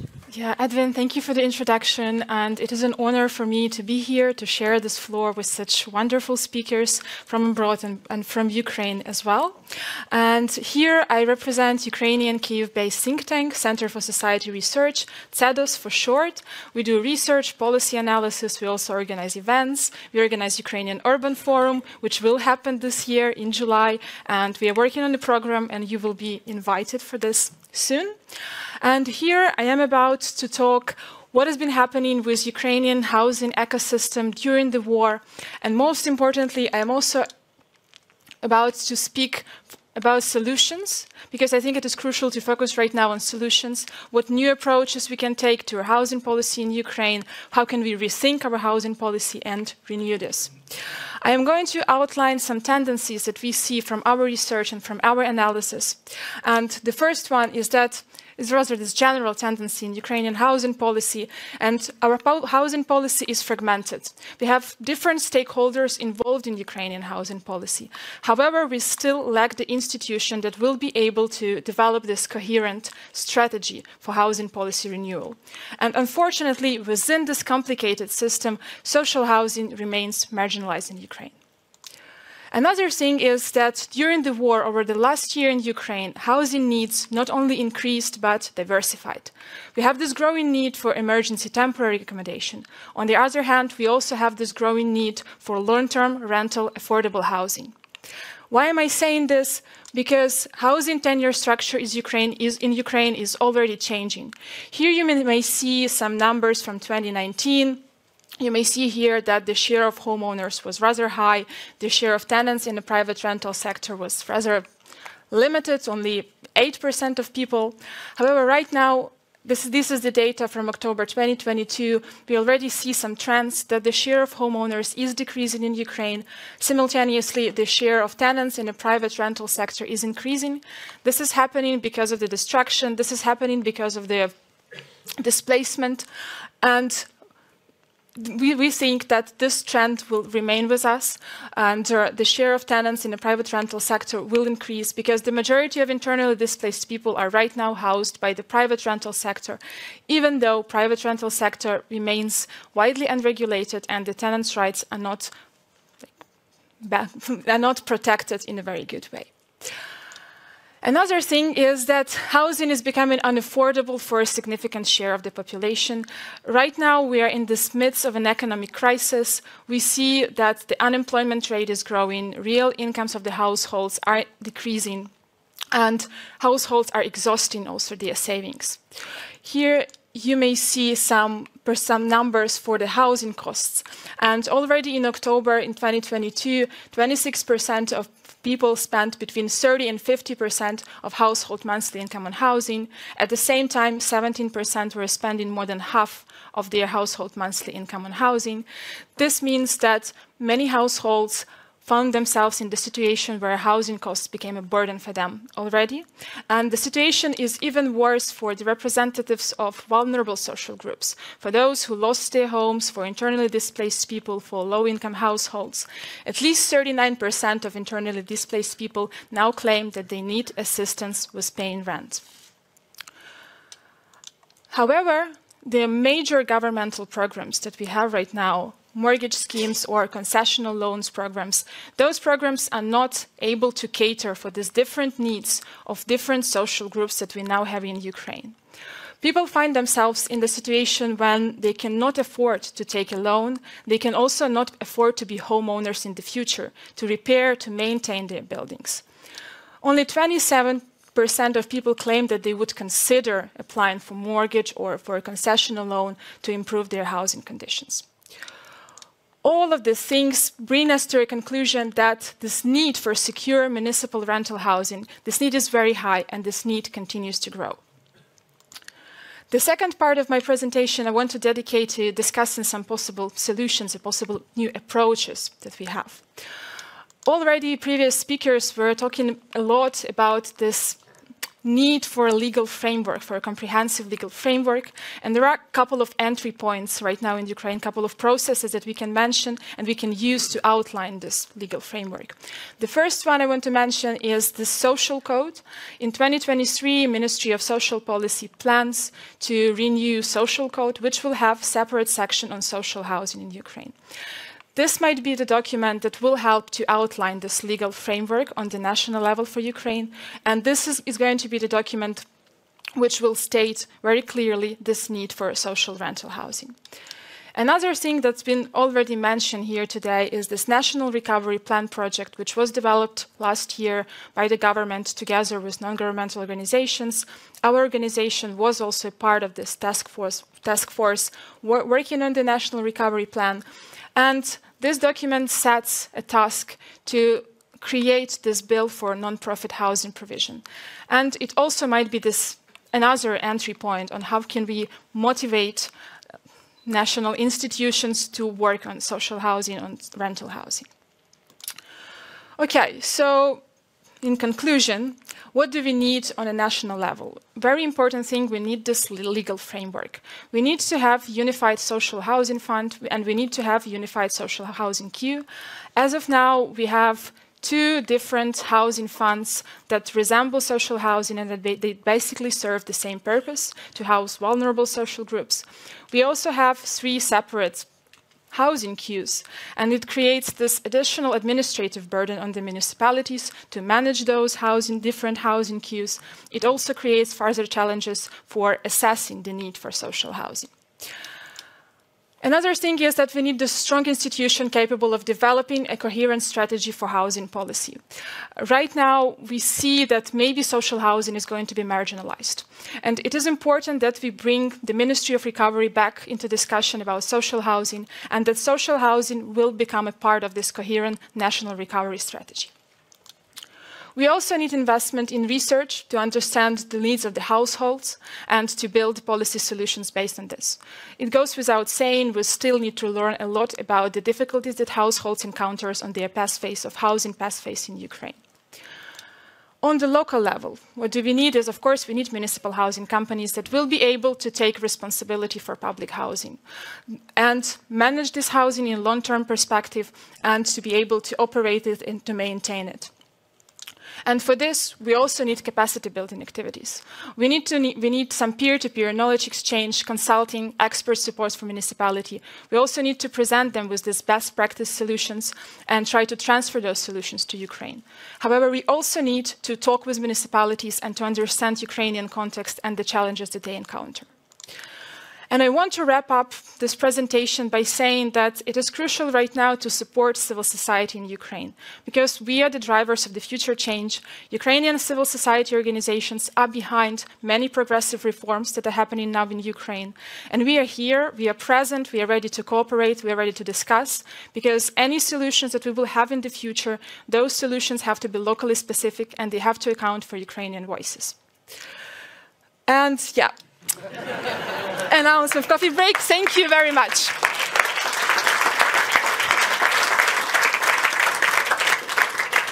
Thank you very much, Anastasia. We are, small surprise, a little bit behind schedule, not much. So I think we should use the time for just one question, one very clear and specific question. No statements. Nobody. Then, oh yeah, you. Do you still? Is it still working? Still working? Yeah. I have a question to our guests from Vienna. I assume you've been traveling a lot and giving this kind of presentation quite often. The question is, how often you feel like it's landed and that the audience used the information that you use, and what was the factor why it happened?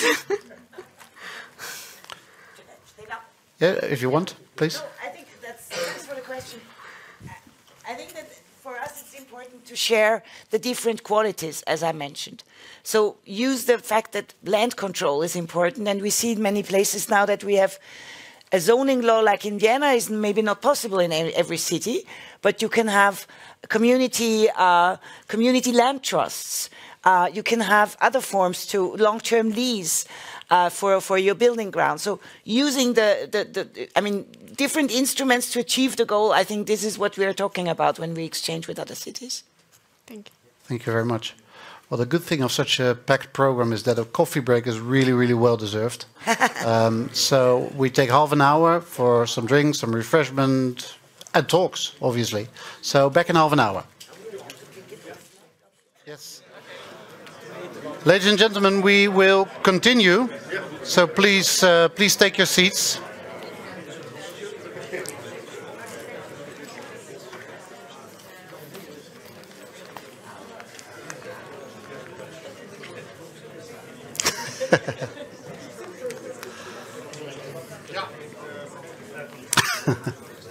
Please sit down.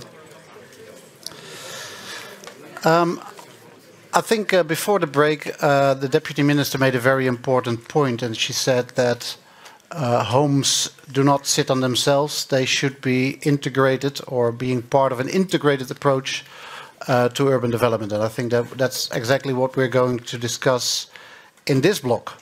So homes do not stand on their own. They are embedded within, hopefully, good places and good neighborhoods. And how do you create those?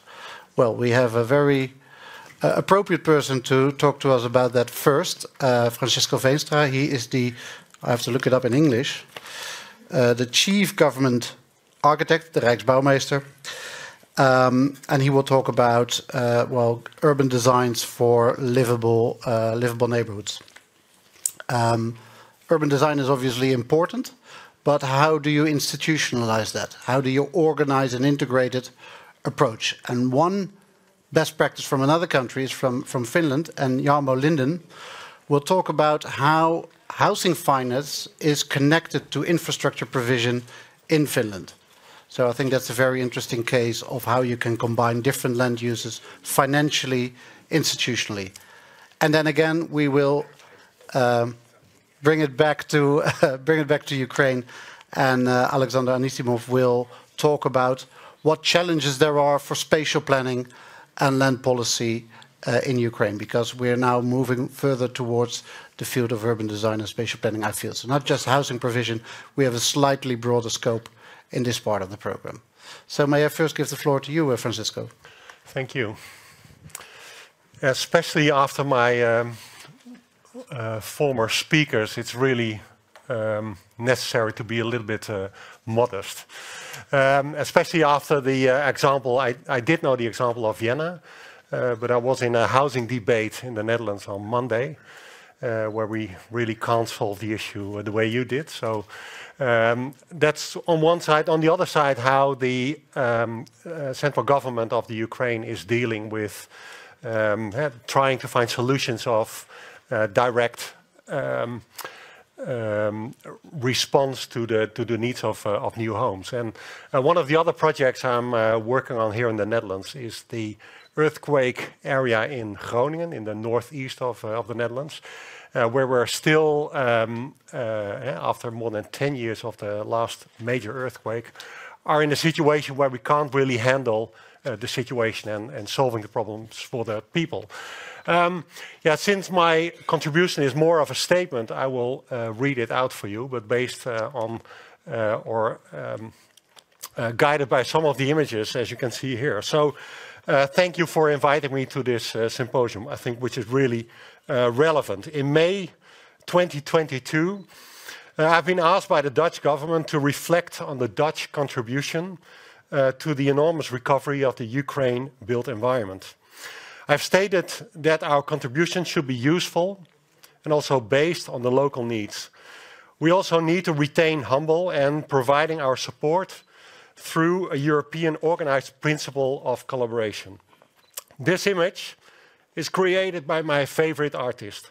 Acting on a thin line of fear and hope is where we all are now at this moment, and with a hopeful perspective to a better future.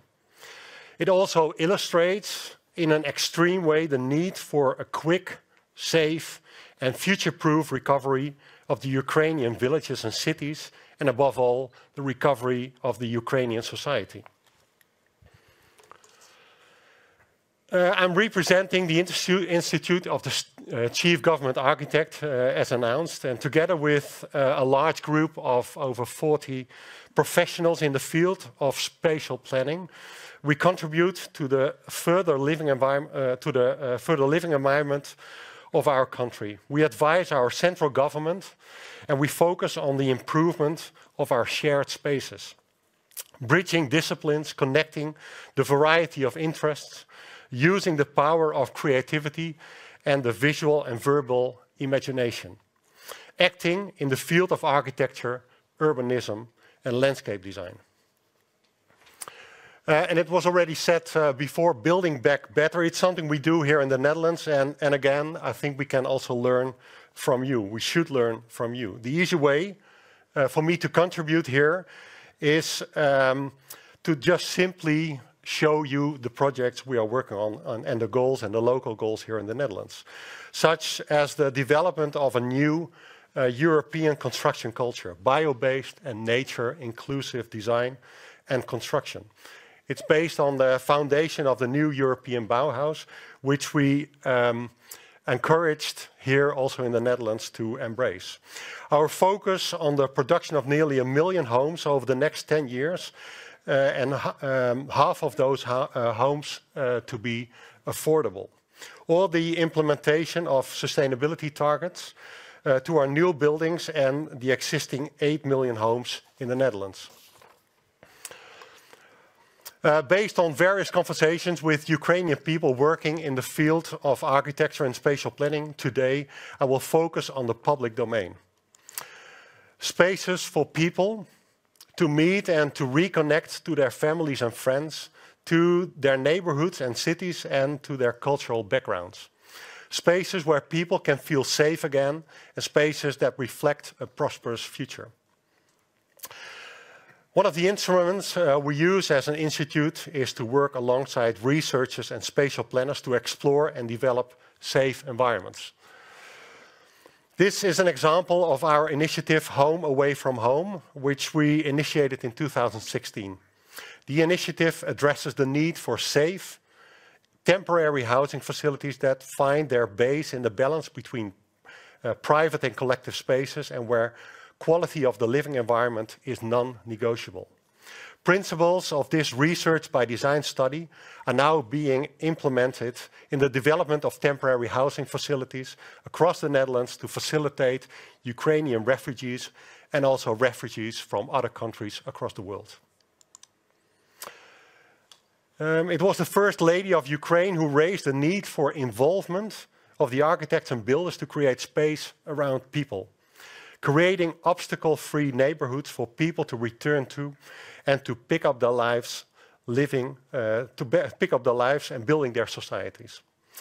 It is this call to action that I believe should be picked up by the International Society of Architects, Planners and Landscape Architects, and where we, as a Dutch National Institute, should contribute to. Bringing back livable cities to all residents in the Ukraine, adapting to people's limitations and reinforce their strengths, providing a safe and healthy place for those who are in need of physical and mental care, now and for many years to come. Rethinking the infrastructure that should allow people to move and without obstacles, creating an inclusive public domain. It's easier said than done, of course, but holding on to the optimistic perspective of an artist is what I am wishing you all. Sadly enough, the war is not over yet, but the signs of the recovery and the stronger Ukraine society are there. A hopeful prospect. Thank you.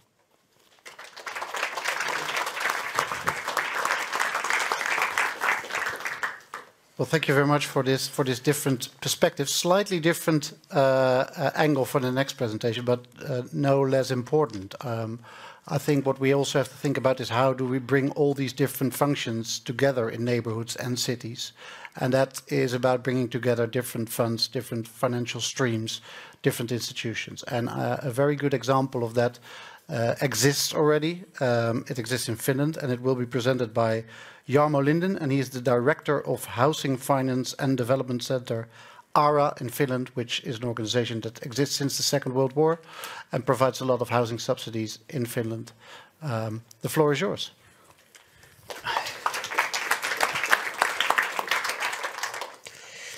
Thank you for inviting me here. Is it here? Yeah. So, 10 minutes.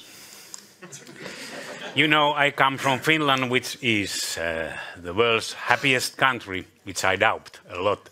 It's 5.5 million people, but a huge country, the northernmost member state of European Union, and until Ukraine is a member of EU, the easternmost as well. You look at the map. Yes, Finland was much larger, but it was minimized in the Second World War, and that caused a huge housing shortage at that time. And that was one reason why our agency was established to solve temporary housing shortage, which we are doing every day, all over these decades. But we have delivered something over 1.1 million homes over these years, first concentrating on home ownership, and now in the European Union concentrating on social housing. We went out of the forests in the 60s, 70s to the cities. That's the urbanization there. So we are a government agency operating under the Ministry of Environment. I don't go through those tasks. So from the national budget accepted by the Parliament, we get mandate to accept loans, 2.3 billion euros, and grants, 360 million euros this year. A lot of energy efficiency grants, for instance. But yes, it doesn't help anything if the government is planning to do something if there is no cooperation with the municipalities. So we have developed this type of agreement procedure with the biggest urban areas, the 7 biggest. It gathers over half of the population. The agreements concern land use, housing, and transport. And the added value of these agreements, you know that the municipalities, they tend to sub-optimize and they try to compete to get the best taxpayers to their municipality. Not to do that. There has to be cooperation between the municipalities in the same working and living area and coordinate the land use, housing and transport together. And the government, that's the other point, that the municipalities make a deal with the government, so to promote these common goods ideas on that area. The most important is, of course, the capital area of Helsinki. It's a city of 660,000 inhabitants, but the whole area is about 1.2 million inhabitants. The idea is to build 66,000 new dwellings, which about over 1/4 is social housing. So we promote not only this housing, but we also give to the municipalities infrastructure grants. And the government co-finance the important collective and other transport systems. So municipalities promise to give land for social housing, and government promises to support housing production and co-finance these transport systems. So the idea is to get some kind of win-win situation. And in the Helsinki region, when we started this 15 years ago, the housing production was a level of 6,000–7,000 new homes per year. Now it's up to almost 20,000 apartments. And the social housing production has been according to the plan as well. Maybe not totally, but almost. So in the Finnish system, this affordable housing is achieved with this government guaranteed and subsidized loans and the cooperation between the municipalities that they promise to give these affordable building sites. In Helsinki region, it's usually about 30% lower than the market price. And the rents, they are cost-based, not market rents, and the city of Helsinki, these government-subsidized rental homes have about 60% lower rents than market level. I would like to underline that to get the good system of housing, you need both supply side and demand side subsidies. You can't trust on demand side subsidies only. You need the structure of housing and as well. And who are the owners? There I noticed that one representative from Ukraine already underlined the importance of municipality-owned housing companies, and they are our main clients. The biggest one is owned by the city of Helsinki, which has over 50,000 homes. But it's open, the system is open to others as well, non-profit organizations who promise to follow the rules of the game. We are, of course, monitoring them. You never trust anybody. For student housing, elderly housing, for instance, and for disabled people, we have made a lot of, we have subsidized a lot of homes for them. Helsinki city, it's based like in Vienna for social mix since at least 50 years. I think that's the basis for that there are balanced housing areas. This year they have target to make possible the construction of 8,000 new homes, 30% for social housing, 20% in the middle and 50% non-regulated, owner-occupied or rental housing. And new residential areas, this is social mix in practice, so because the city owns most of the land, it can design the rules of the game, giving the balanced, giving out the building sites so it's balanced between social housing, affordable housing, and non-regulated housing. And they are not selling land anymore, as only sometimes. But general rule, don't sell the land if you own it. So we have given infrastructure grant also to develop that area as well, to build parks and roads inside in common. Okay, summary, you need this national housing agency, municipal land policy, and municipal housing companies are very important. And then there has to be cooperation organized on the government level and municipal level so that both can win. I think that's all. It takes time. 2003, I was planting an oak with the president of Republic at the time. And I went to see the oak. It takes time to grow and grow. Thank you.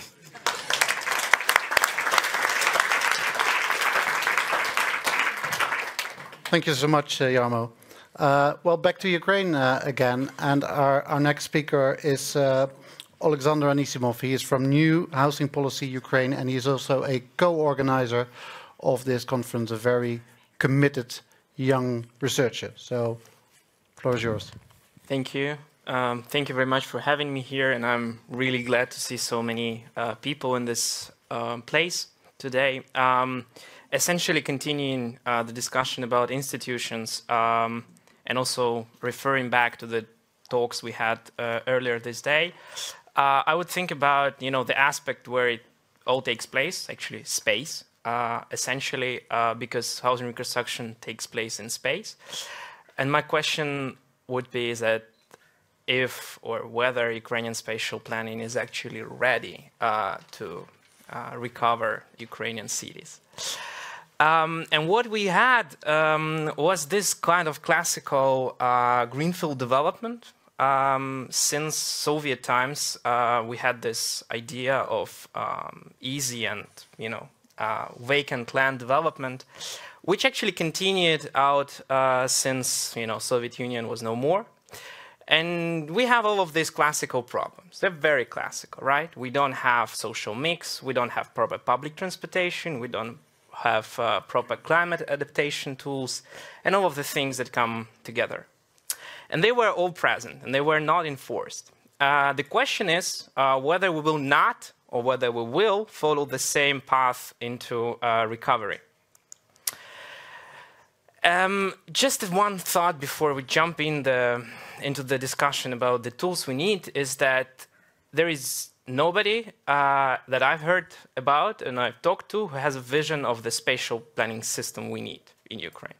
So there are patchy laws, and the recent one was adopted in 2020, which kind of merges a lot of things and is good in a way, but it is very technical. And it actually is an update on the earlier system. And this update did not properly offer a vision of how should cities plan themselves, how those territories enforce their visions about good life. But still, municipalities are responsible. So that is written in every law and constitution. The municipalities are responsible for spatial planning. To recover Ukraine, even without having that vision, we need to tackle three more practical things, in my opinion. So the first thing is that housing needs that we've been talking over this day are not reflected in planning, and you'll explain you how. Then we actually lack the planning tools for redevelopment of the existing territories that we've seen damaged or destroyed, or even those standing.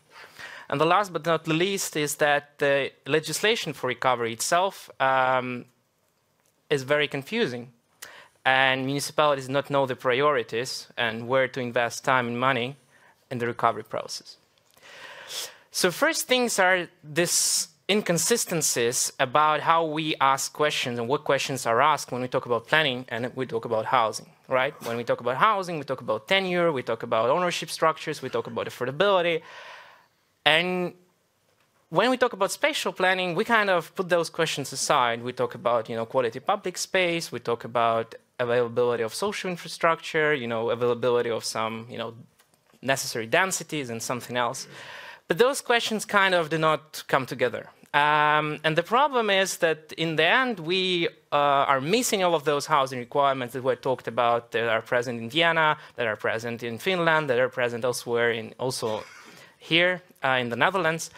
And we have to develop those tools, which are not present in Ukraine at any legal level. Municipalities are not able to enforce housing policies or housing aims in their planning documentation. They're not just allowed by law.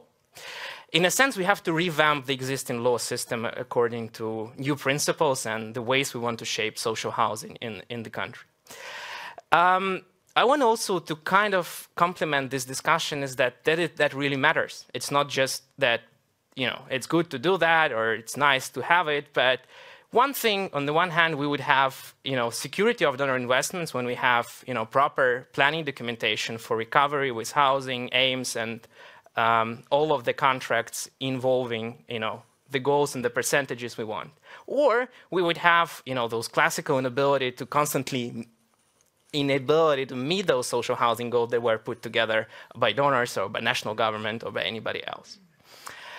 The other thing that will be haunting us in the recovery process is the issue of the lot of housing stock that is overlooked. So over 60% of the housing stocks is in a way outdated because it was not modernized since it was built, and it was mainly built in the Soviet times with mediocre quality of construction.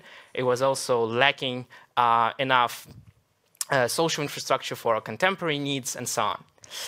But it's also problematic, as Galina has accentuated, that we have those disrupted ownership structures. It's very hard to bring people together to make things work. And as Krzysztof also said, that there are some good initiatives on the local level, how people come together and get loans and invest. But that's not the scale we are talking about. In Lithuania, they calculated that with the recent scale of renovation, they will be able to renovate housing until 2112, right? I don't think we have that time. No problem. And essentially, having those, things together, we want to have things like this, right, in Ukraine when we recover. We don't want to have this, problems, with those ghettos, as Alexandra told today, right? We want to have livable neighborhoods. Out of those we had earlier, or those which became outdated since they were built. But essentially, we don't have the capacities and the policy tools, and I'm talking about legislation first. We have to develop those planning and development instruments for Ukraine, or to adapt those exist elsewhere, that can help the municipalities to design and redevelop those neighborhoods and those microrayons built in Soviet times. There have to be this shift of ownership structure that follows an effective process in project management. That's been talked already. But what I want to focus here is that we have to have this legislative change in the core of the system that allows municipalities to bring those investments from donors and those interests for development together. And that's, again, what I was accentuating, is that it's not just that that's the problem of some municipalities, but either we meet those aims of a New Green Deal with Ukrainian recovery, or we do not. Either we come together to a point where we have zero net emissions from housing, or we continue to subsidize it. This is a crucial question about recovery. And the third point that is being a little bit missing in the previous discussions is that Ukrainian recovery won't be, one-way streamlined, but so far it has been very chaotic. And one of the reasons for that is that national government has not yet managed to find a suitable hierarchy and a suitable logic of strategic plans to help municipalities to recover. And I'm not talking just about municipalities that were damaged, but also for municipalities that were in the hinterlands of the war helping the front. And essentially what is here is that, what you see on the slide actually is that most of the municipalities that participated in a survey in 2020, had just very basic, like, socioeconomic data in their hands. They didn't have spatial plan, they didn't have a development strategy, they didn't have a land use scheme, they didn't have investment passports. So they were lacking very basic strategic documents to develop further. And this is crucial because in 2020, then there was this merger of digital cadasters with the spatial documentation, which requires immense effort on behalf of municipality to provide actually basis for future development. And then even more in 2022, national government introduced program of comprehensive recovery for those municipalities that were affected by the war. Essentially the question is, how does the national government expect municipalities to cope with it? That's the reason. And I'm asking, with this evidence available, and I also very much invite you to read the OECD report on Ukraine, which is an immense value on recovery using the regions and the local authorities. So essentially what needs to be done is the merger of those strategic documents to assist municipalities. That is the challenge for national level legislation, for the legislative body and for the cabinet of ministers. We actually have to push for international knowledge sharing on those qualified personnel to be able to cater for those strategic document development. And we also have to streamline those practices. We have to make them unified and simple to develop and equally able to compare it between each other.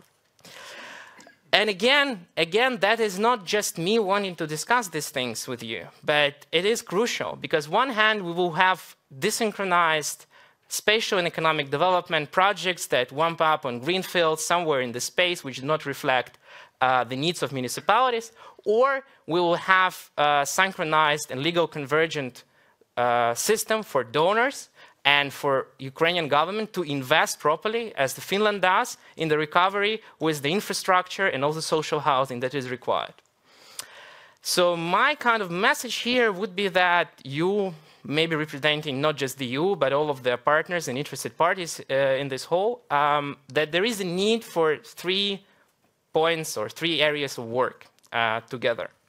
And if on the Ukrainian side, we have to introduce those housing requirements in planning and to actually allow municipalities to plan for housing and to require that. On the partner side, it is very important that we introduce the most advanced, the most socially responsible and equitable legislation, not just the one that is more, catering for the market needs.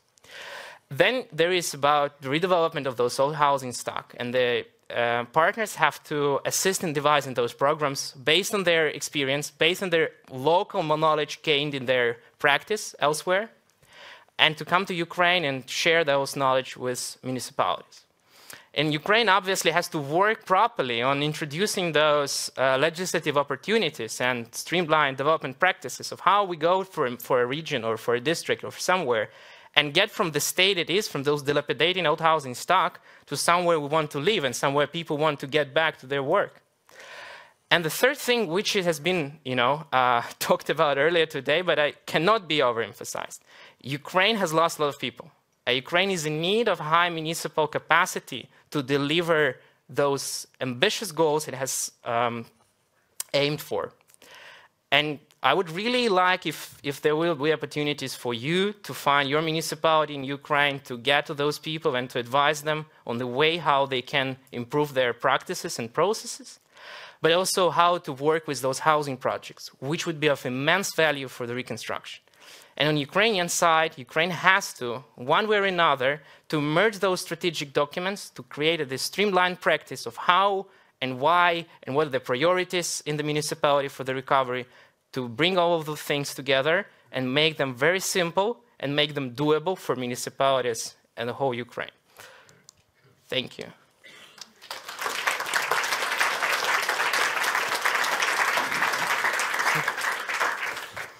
Thank you very much, Alexander, for this very clear presentation about what is needed, what is a challenge in Ukraine with regard to land policy and spatial planning.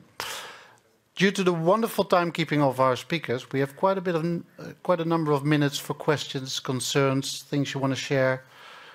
Who would like to use the opportunity? The gentleman over there. I'll come towards you with the microphone. Or will you do it? Thank you very much. Boudewijn Piscaire. Could you not build modular and reconstructable temporarily for internally displaced people as a test for urbanization? That you can say, okay, I'm going to try this for a year or two to build here, and then you take everything along and move east again. And who are you directing your question to? To the speaker just before. Just before, as a step. As a step towards final construction, so modular, reconstructable. Thank you. Yeah, advice to move here. Oh, are you? Okay. Yeah, thank you very much for your question. And I think that's one of the concerns that we've been having. There is another conference going on right this time in Warsaw, which is focusing on physical reconstruction of different areas and buildings, which is hosted by Ukrainian Corporation of Developers. And I think that is the issue. I think that concerns also me, that we've been talking a lot about the physical side of this, but we are lacking knowledge and we're lacking understanding of how to bring those materials and those innovative building practices together to build something that lasts, as Larma said, for years to come, not for 5-7 years, when it will be eventually dismantled or something and people will need to find other solutions, but to build something that keeps together people as an institution in the municipality or in the region, rather than a physical building which has to be there, obviously, and has to be built in good faith and with good practice as you're offering. And that was one of the solutions, but I don't think that practicality of the solution can assist us with solving the problem in the long term. Okay, thank you. The lady over there. Sorry, you have to walk a long distance. Hi, Renee Schoonbeek. I'm with Arcadis. and an urban planner myself, so I'm very impressed with your explanation of the situation and the needs in Ukraine right now. My question is about public-private partnership, and it's basically a follow-up on the question just now for the last speaker. What, if any, ways do you see to use and build a public-private partnership as a driver for recovery? Stay there. Okay, they hear me? All right. Thank you again for the question. So, I'm also basing my answer a little bit on the OECD report, and what they found out there, talking to 751 municipalities in Ukraine, that 40% of them the capacity to do it at all. And there was not suggestions or some, second-hand knowledge. There were municipalities who told that, like they don't know how to do it. And Ukraine, on the other hand, this is also about legislative side, which I'm not an expert in on this point, but we don't have legislation for public-private partnerships. So to deliver those complicated issues, we have to get a cabinet of ministers working on this first. I don't think that municipalities will have the proper negotiating power when talking to private entities, being able to deliver actually the goals that the public enterprises can, better than those private enterprises, without having those, aligned legislation first. Olga in the back. Thank you. I have a question from the participant online, Vlad. So while many good practices and non-profit instruments were introduced today, what are the pathways and methods to build a political will for those policies and methods to scale them enough to challenge the current dominant macroeconomic trend? Yes, I think to the overall... That's probably another symposium, isn't it? Is there anybody willing to answer this question? Julie, keep it short, please. It's in the recovery plan already. So if Ukraine is to stick to page 148 to 149 of its own draft recovery plan presented in Lugano, there is a commitment to non-profit housing. So we would like to see that enacted by the government of Ukraine. They set themselves the goal of December 2022 to deliver that task. If they're having trouble moving that along, there's some very capable people in the room who can help them. Great. One last question for this part. I think I saw one other hand, the gentleman over there. I have a question about Finland. The municipalities, how do they access land plots? I'm assuming it's they that are getting control of land plots. And is there a supply side subsidy embedded in the cost of that land? I didn't really got the question, but they have the capacity, they have the monopoly of land use or the planning, the municipalities. They try to buy the land as a raw land and then make the plan. Or they can make a deal with the landowner as well and take part of the extra value to the municipality and use that money for the infrastructure and so on, and give some part to the social housing under the market price. But I don't know what you asked, but that...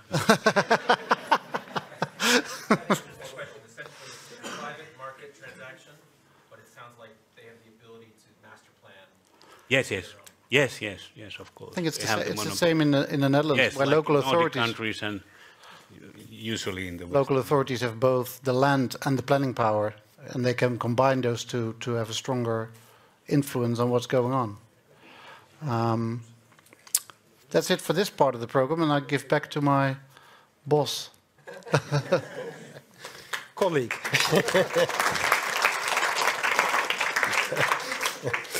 Okay, thank you very much. I think we had some very interesting and very promising presentations, and we learned about the challenges which are ahead in Ukraine. We learned about the approaches, what can be done, what should be done, what could be done.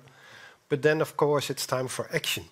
And I think this is the last part of this session, goes about a call for action. And we have some very excellent speakers on this topic. We start with Housing Europe. Then we have the financial partners, always crucial if you want to get something done, how to build for an agenda. And then we'll end with more the political speakers, the two ambassadors, the ambassador of the Netherlands in Ukraine and the ambassador of the Ukraine in the Netherlands. And that will be the final part of this session.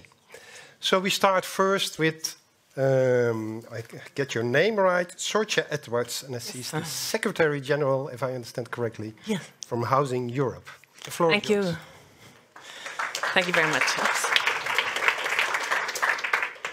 Thank you very much for involving Housing Europe today. I have to say, the network has been mentioned a couple of times. It's bringing together 43,000 local housing providers across the EU, and we work with their federations at national level to be an interlocutor primarily with the European Union. So I have to say, today's conference makes me feel even more privileged to work for such a network. And one of the reasons is, and I think it can also link back to the last question on how we can gain more political support for establishing this type of housing system. And it's every day at Housing Europe, of course, we are aware of the housing shortages and housing challenges. However, because we work at European level, and we heard today there is no clear housing competence at European level within the European Commission for housing per se, we have to, our advocacy has to go in a tangential way. So for instance, the energy efficiency and how proud we are every day to hear about examples coming from these organizations, these 43,000 cooperatives, municipal housing companies, limited profit housing developers across the whole region. They are pushing forward on the energy efficiency agenda. But not only that, if we talk to the European Commission about the new, let's say, the industrial policy of the EU and the lack of housing for workers in our capital cities. We hear from our members about what they're doing to tackle this and to provide affordable housing for workers. If we hear about students and the problems with mobility when it comes to Erasmus, we hear from our members about efforts from, for example, municipal housing companies in Italy, how they are converting properties to cater for students.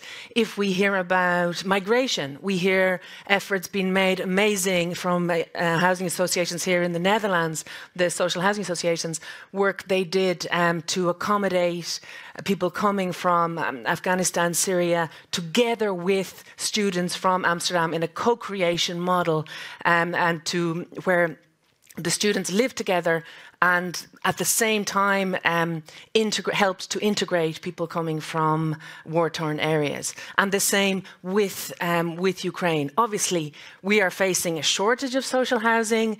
That's clear, particularly in our capital cities. However, we saw mobilization to try to help cater for people arriving from Ukraine. So I think we can clearly see that this is something really special in Europe. This fabric that has been built up over, we talked about the post-war era, but many of the organizations we hear out are operating for over 100 years in Europe. And I think it's really the only continent where we can talk about such a rich housing fabric that is, as I put here. So not only, we heard from Vienna, so not only putting a Band-Aid on the problems, but trying to work in a preventative way on housing issues, but also societal challenges. And I think it's also clear, we heard about just in the urban planning, so how housing doesn't happen on its own, it's actually embedded in the urban planning process. But I think the way our network has decided to put their vision in place, so those federations and housing providers, they say they want a vision for a Europe with decent housing for all and where all people are able to reach their full potential. So they put the people at the center and the people's needs and those changing needs at the center of their activities. And I think this is what determines the reactivity to societal challenges and to the housing crisis. And I think this can be showing clear examples. This is what we try to do. And my last slide will show you the Housing Evolutions Hub. We try to gather constantly these concrete examples of how housing can actually, while in many cases, I'm sorry to say, housing policy can be a driver of inequalities. And of growing inequalities. However, what we try to show is that actually clever housing policy, where we don't allow simply the extractive nature of capital to run free, so extracting profit at the short term, unregulated, where it's actually guided and driven, housing policy can actually be a driver of social progress and of social well-being for individuals and for society. So this is what we try to show, and I think it's a convincing vision when you get down to the concrete problems. I have to say, so back a little bit to reality, it was mentioned earlier on by our colleagues. So what we have seen in the last decades is globally a sort of retraction of public policy from housing in many parts of the globe and even and of Europe. And I mean, if we follow Saskia Sassen, for instance, and her work on financialization, just in 1 year we saw an investment of 60 billion euro in the top 100 cities. And in real estate, that was just buying existing real estate. So it wasn't about putting value back into society. It was about extracting profit. It was about buying existing real estate, so not constructing. So we saw over the last decades this rush of capital into the sector, and I think we all know from our personal experience what damage that can do, and also how the limited profit sector, cooperative limited profit public end sector, can act as a barrier to society, to that wall of money. And I can only foresee that in Ukraine, when hopefully sooner rather than later there is peace again on the continent, that the wall of money, that now we have the donors in the room today, for instance, and some of them, I'm sure there are more out there, that this wall of money has to be well managed so that it actually benefits all of society and not only potentially, if not well managed, enriches the few.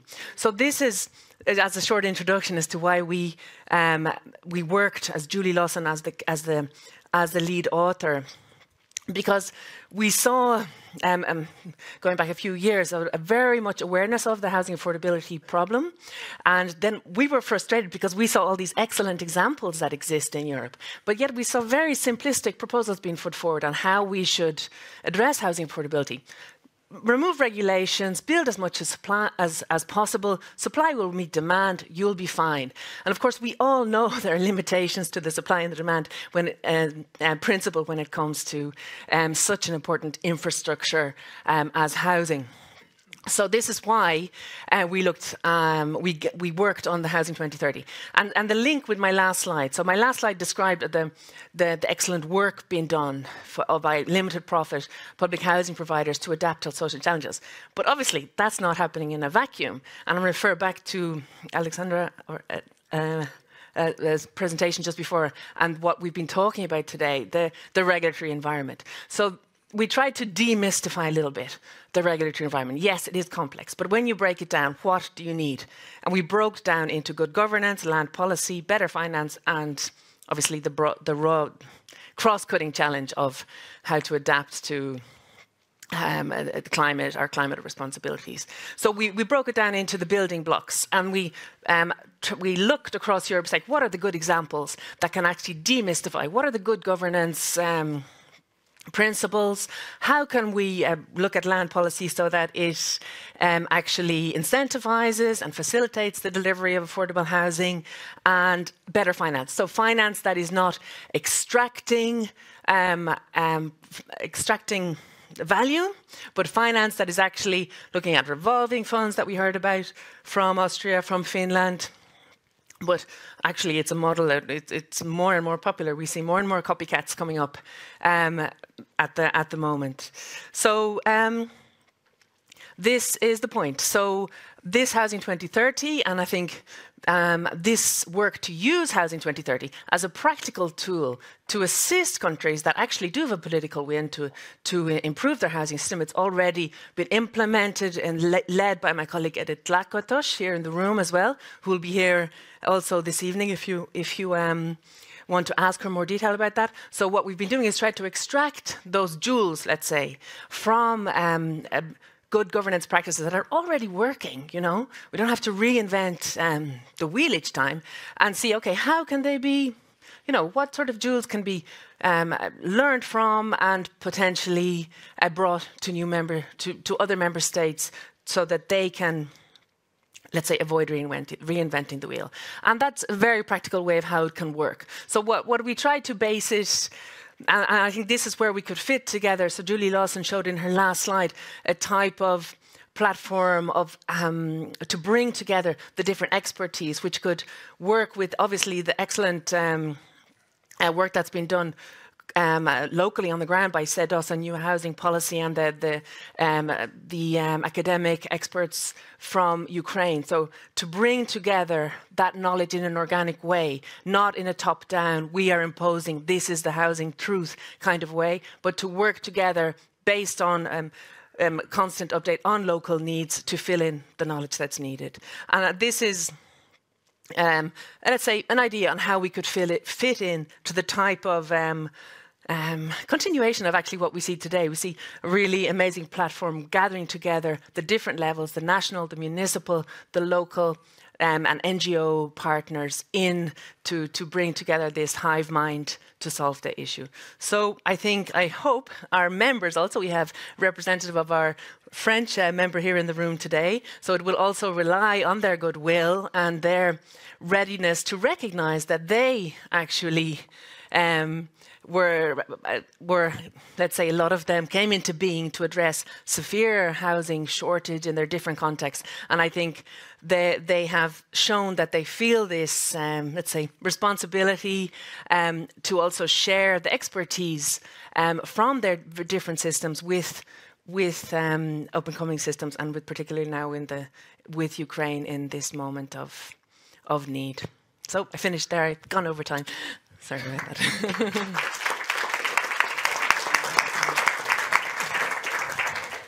Thank you very much. A lot of expertise within the organization, which can be very, very useful. We continue and we move to the financial sector, to the donors. And we will start with Grigorz Gaida, I hope I pronounce it correctly, from the European Investment Bank. Yes. The floor is yours. Thank you.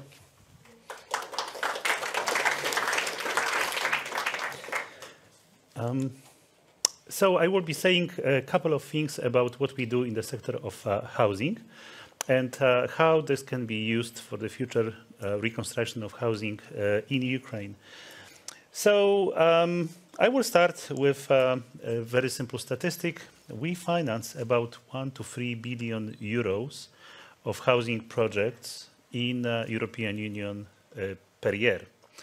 So what we do is basically financing those examples that we have seen today. And frankly speaking, when I was sitting in the conference, I realized that I will not really tell you very much new things, actually, because what we do is basically financing what you do.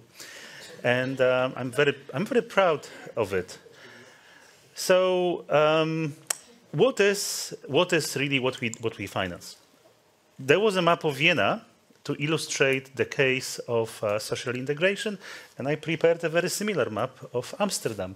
Every colorful building on the map is showing a building where social housing is located, and as you can see, this is exactly as we have from Vienna.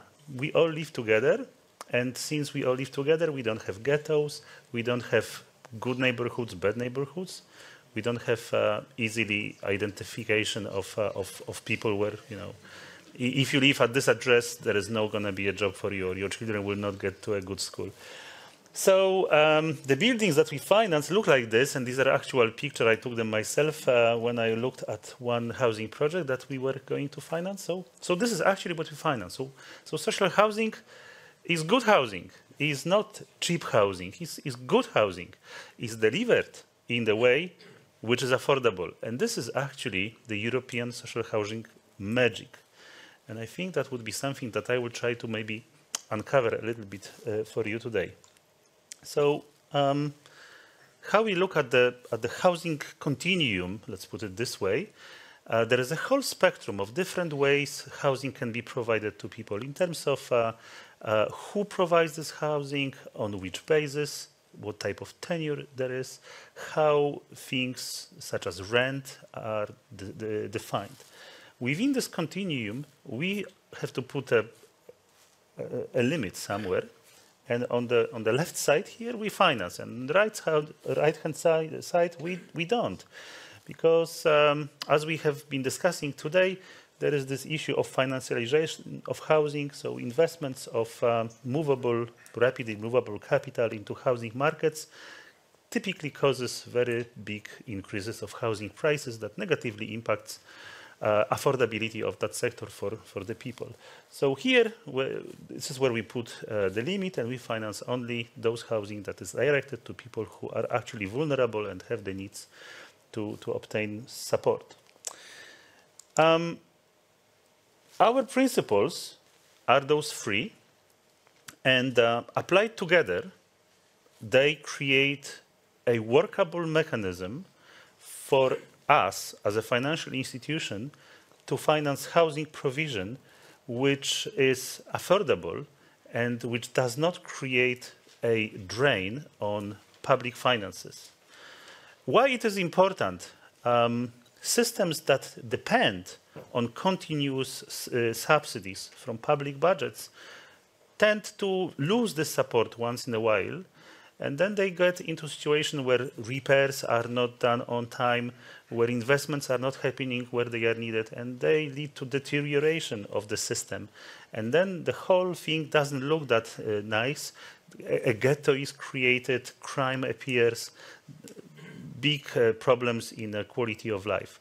So all these systems have to meet these three criteria to be viable in the long term. And this is what we check, and this is how we look at those systems that are presented for us for financing. Therefore, for Ukraine, we believe that based on the European best practices, we can, together with our Ukrainian partners and with our European partners, help create a model that will actually be delivering on those goals. So we will build back better, not only with better technologies, but predominantly we would like to build back better with better institutional setup, with better organization, making sure that it will contribute to creation of those cities that will follow the example of the idea of 15-minute city. Housing should be a very important element of that. Thank you.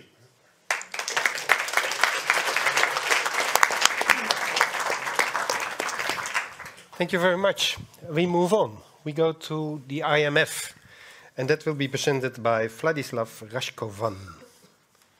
He's online. He's online, yeah. Yes. Mr. Rashkovan, can you hear us? I hear you. Do you see me? Yes, we see you and we hear you. The floor is yours. Thanks a lot. And you know, it was discussed already today several times that you know, the World Bank in their rapid damage assessment estimates that housing reconstruction in Ukraine will cost more than $69 billion. And it was also mentioned today the government recovery plan, which is was presented in Lugana, also showed that on top of that there will be also around like a 60 billion for renovation of heating system in the regions, 40 billion for water supply, 30 billion for modernization of social infrastructure. Therefore, these amounts are really enormous, and they don't exist now. The funding for this don't exist now, and you understand that housing is embedded in this fabric of the cities, as we say. And the reconstruction of the cities is not only about rebuilding of housing or infrastructure, it's a chance for modernization of the Ukrainian cities and change, potential change of the social fabric of some of them, social fabric of some of them. And therefore, from the dreams about funding of $100 billion, we really need to bring back, as was said, to the reality. And prior to investing even to the money to this housing, we need to answer many questions and financial questions, but some of them not financial, some of them are philosophical. And like, do we need to rebuild specific city at all? Maybe there is a reason not to do it, or also we need to ask the strategic questions, which cities, may become magnets and magnets for what? For education, for sports, for tourism, for science, for some value chain, for labor force. And therefore the cities can be, restructured and housing there should be properly restructured according to the certain needs. And I was listening to the representative from the Housing in Europe. They was asking many other questions. And I'm thankful for the organizers to launch today's symposium. This is very helpful, and I'm happy to continue this dialogue. But I'm positioned now as a representative of the financial sector and expecting me to answer some financial questions, like how to finance the reconstruction of housing, who should finance, what is the burden share between the investors, donors, creditors, and who should build itself. And since this panel is more like a call for action, let me try to find some answers as a call for action. So what are the principles of reconstruction? Grzegorz now said, and this everybody was saying, building back better. It's not, as you might have seen, there is a World Bank report about that. It's pretty big. What does it mean? I think not many people still understand what it means. So I would kindly ask those NGOs who are working on this to write more about that. It's not about only digital. It's not only about green. There are much more principles inside. So this is the first, call for action mode to the NGOs involved in that. Second is who should finance. Again, Grzegorz now was saying something about different types of housing. I think everyone should finance. There is simply no single balance sheet in the world which can single-handedly finance such huge bills for the reconstruction of Ukraine and specifically of housing. So there should be built partnerships which will go even beyond the regular PPP. And I'm encouraging, my World Bank colleagues and EIB to start building those partnerships together with the private sector, together with governments. I'm sure there are lessons learned, as Grzegorz now said, from different types of previous experience, starting from Aceh in Indonesia, to Mozambique, to different countries or Pakistan now under the flood. There are many, in Pakistan there's 1.5 million houses under the water. And clearly there is a good practice both on financing and also rebuilding itself existing in the world. We maybe don't need to intentionally to rebuild, to reinvent the wheel for that. What is the role of state in that? I would really discourage, the state of Ukraine to think that the state can build everything. There is simply, it's a little bit socialism from one side. Second is there is no money for that. Therefore, the role of the state, again, there should be the public housing, there should be affordable housing, while it's still a tragedy, it's a disaster for Ukraine. But those who can pay, they should be at least contributing a part of that through the mortgage schemes, through the compensation schemes. Maybe there is a room also for the corporate housing. It's a well-developed model in US, for example, when there will be the corporate business will participate and therefore they will rent out the apartments to people, especially for internally displaced people, while the donors in the part of the partnership can build a model of compensation of interest rates. What is the role of donors? Donors clearly, one of the major instruments which is really needed now is the war guarantees. And I'm encouraging MIGA, but now there will be a topic for the London conference in June, how to ensure more of these guarantees, how to build the war insurance market for such a big and tragic case like in Ukraine, because clearly the most investors now are very much afraid that as soon as you start building, the buildings can become tomorrow the target for the Russian invaders. And this is very much important.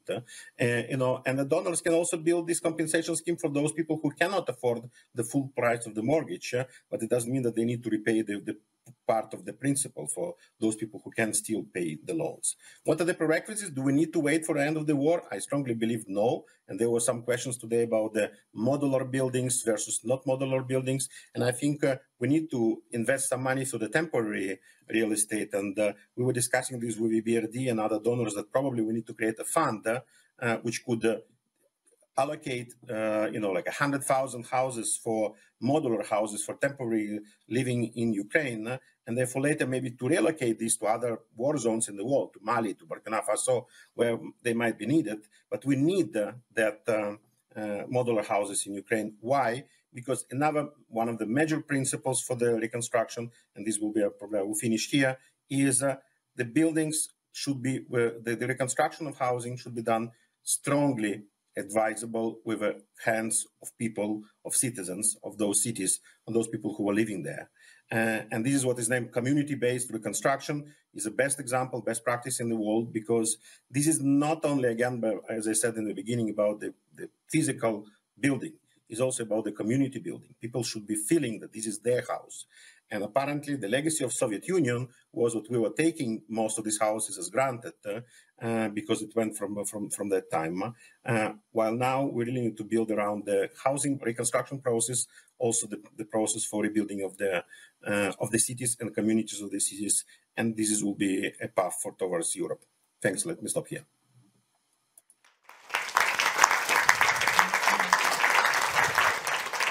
Thank you very much. Some very clear points from the call for action.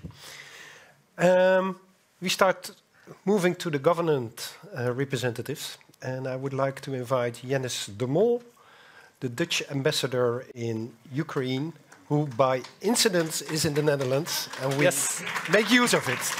Floor is yours. Okay. Ladies and gentlemen, it's a pleasure to be here. And having listened to our forum and our discussions today, the question is very much where to start, because it is huge. And let me start by the position of the Netherlands with regards to Ukraine. That is actually very clear. We are there to support Ukraine, and we go all the way. That has been said by our Prime Minister. That means that we're active in the military field. We are active when it comes to supporting the military wherever we can. If we have things, we provide them. If we don't have them, we try to arrange it. And if we cannot arrange it, we try to buy it. Very straightforward. Then there is this whole idea of the economic, the financial aspect. It's always difficult to speak after Vladislav Rashkovan, because he's very knowledgeable and very eloquent. But when it comes to the budget, you have to understand that every month Ukraine misses about 5 billion euros. That's the deficit, you know, that's the size of the problems. So we're chipping in. And Mr. Rashkovan is part of the Dutch-led IMF team in Washington. So we cooperate with Ukraine very closely. And as an ambassador, and that is the nice thing about this forum, I deal with almost all the organizations that are active here. I'm part of, let's say, the EU. I'm part of EBRD, EIB. I see individuals like Philco quite often. But that is the beauty of an embassy. Then you have the humanitarian aspect, winterization, getting through the winter. Let's be honest, while we were listening to this, all these presentations, one of the speakers at the IOM office had this alarm going off. You know, I don't know whether you heard it, and it said, "May the force be with you." But this is the reality. There's a war going on, and 3 times a day there's an alarm coming in, drones, Shahid. Killer drones on their way, cruise missiles, etc. There's a war going on. So let's be reasonable here as well. And for the Netherlands, there's, apart from the, let's say, the military, the economic part, humanitarian part, there's also accountability. This is very much about MH17, about truth, justice, and accountability. So we're very heavily involved in everything that goes with tribunals and getting justice done. So also with forensic experts, teams working in cities that were occupied and where horrible things come out, in order to, let's attempt to repair the damages to people individually, not only material, but also psychologically. So it starts with accountability. And more than 60,000 cases are already documented. And it's only the beginning, you know. So that is also something that we have to understand. So a lot of money is being invested. We try to be a good partner, in a sense, a predictable partner. So I think last year we spent about 2 billion euros in Ukraine. This year the government committed already 2.5 billion euros in order to be able to help in a predictable way Ukraine. And that is actually what we understand very much, that this war on Ukraine is going to last. And we hope for the best, of course, but we prepare also for the worst. So it means long-term commitment. And whatever comes, we will be with them, shoulder to shoulder, for a long time. Also knowing that the, let's say, the path of development is Euro-Atlantic integration. So that is going to be a leading principle. So the Green Deal, for example, is definitely an instrument to guide policy making in Ukraine. Having listened to the stories and the interventions today, you know, there is a difference between short-term and long-term. And short-term is, you know, there are millions of people going from east to west. They need a house, they need a job, they need to survive, and their, let's say, bank accounts, they go down. Because after a while, they cannot afford anymore to live somewhere. So that is the reality. So people need a house above their head. They are very creative. Resilience of the Ukrainian people is enormous. They are an example. They lead by example. And at the same time, they need jobs to survive on the short term. So this is the time to think about the future and make plans. And I like initiatives like Rosquit that I follow a little bit, but also the UN initiatives. And it's very good to think about the future, but also come up with short-term solutions so that people actually see that there is a difference being made. And they need also hope and perspective, because after a year of full-fledged invasion, you sometimes get desperate. So where is this going to end? This is the reality. And the war started in 2014, like you said. I was there with the ME-17. That was the time. And in 2019, when I came back, there were 14,000 victims on the Ukrainian side, 40,000 wounded people, and 400,000 veterans. Now it's a multitude. So psychologically, in the social fabric of the society, there's a lot going on. And we have to take that on board. At the same time, I'm impressed, as I said, by the resilience and by the preparedness. The strength of Ukraine, yes, 1 minute. The strength of Ukraine is actually in NGOs. Invest in NGOs. And as an international community, I also would like to urge you to do your homework. Invest in cultural awareness. Because I see so many people coming with good intentions, but not having real local understanding. So look for partners. Go and partner. Look for knowledge about where you are active. And that is actually something that I would like to urge you. I very much like the presentations by Alina, by Alexander, because they're based, also Sedos, because they're based on actually what is going on. They come from far. Because, let's be honest, a lot of infrastructure was Soviet type. But they can go very, very fast. And this is, with all due respect, also an opportunity for Ukraine. And let's help them to take that opportunity.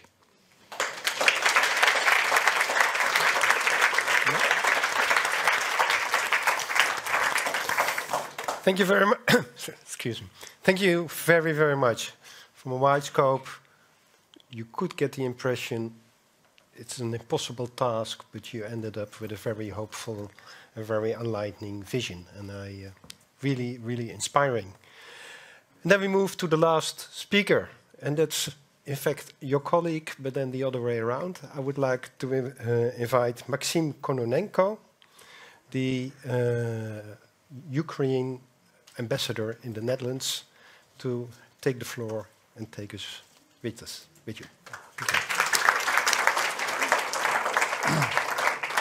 Thank you very much. If Yanis, my good friend, he doesn't know but what begin, I'm always have a good solution. I will begin by thanking.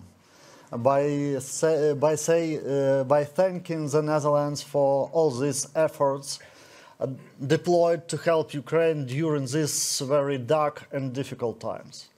And I would like to express my gratitude to the organizer of this wonderful event for giving me the opportunity to speak today here.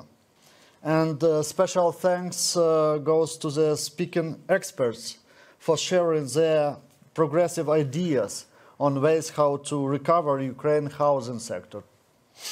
When visiting such events here in the Netherlands, I'm always pleasantly surprised by the high interest shown by the Dutch government, public organizations, Dutch businesses, and civil society on Ukraine.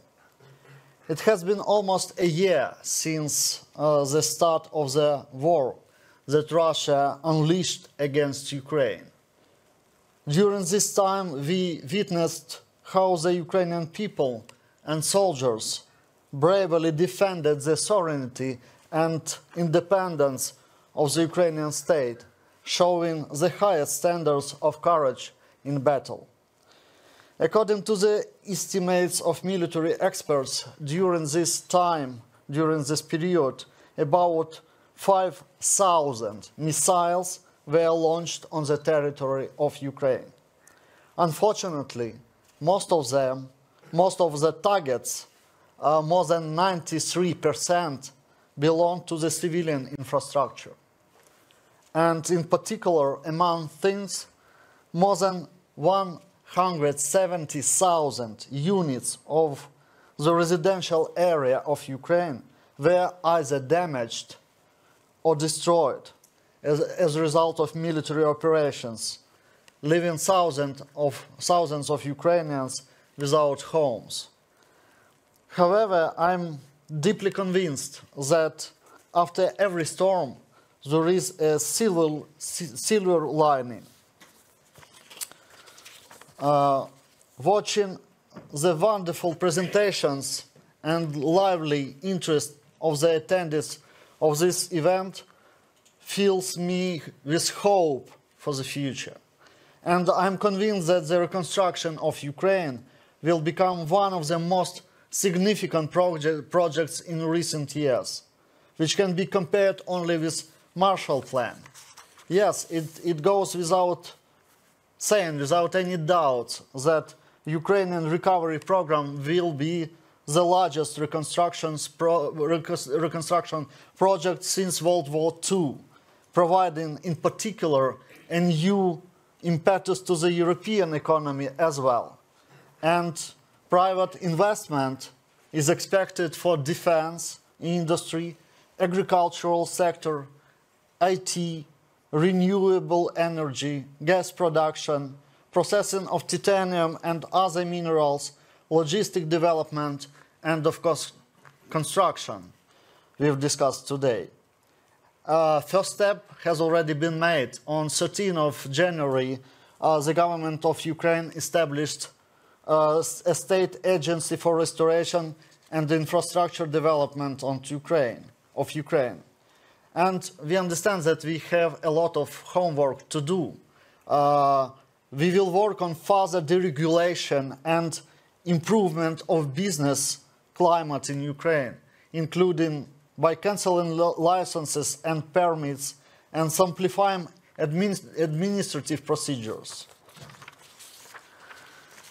But such projects like reconstruction of Ukraine cannot be carried out by forces of only one country. In order to implement the grand plan, Ukraine needs to support the support and help of all our partners. And in this context, I want to emphasize once again the importance of the Dutch side's interest in the reconstruction of Ukraine. Tomorrow in Ukraine we will need Dutch farmers, Dutch businessmen, Dutch engineers, Dutch construction companies, Dutch architects, even more than we need today weapons. So we count a lot on Dutch participation in our reconstruction effort. And I really hope that ideas expressed today in this room will be reflected in real projects on the territory of Ukraine already in near future. At the same time, as ambassador and patriot of my country, as well as a person who takes everything very close to my heart, I am forced to emphasize that we should not wait until the end of the war, at least to start the process of negotiation and discussion, especially in recovering the housing segment. So we urge all businesses that are willing to participate in Ukraine's recovery plan not to hesitate, not to wait, and open this dialogue together with the Dutch government, Ukrainian government, conveying ideas, searching for solutions and opportunities in building a new and better future for Ukraine, for the Netherlands, and for the whole Europe. Thank you very much for your attention.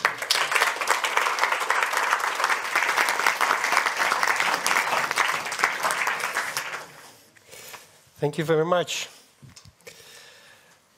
Now it's my task to close the session, and I will not try to summarize what has been said, because it has been a wide diversity of content, of hope, of inspiration, perhaps a little bit of dreaming, I hope, in the most difficult circumstances that you can imagine in which Ukraine at the moment is. But however, I think it was a very fruitful and a very constructive meeting. And I would like to thank all the speakers for their contribution, and especially that they sticked within time in an excellent way. Because I thought for me, together with my colleagues, the hardest job would be the timekeeping. But that went very well. So I would like to have an applause for all the speakers which contributed to that.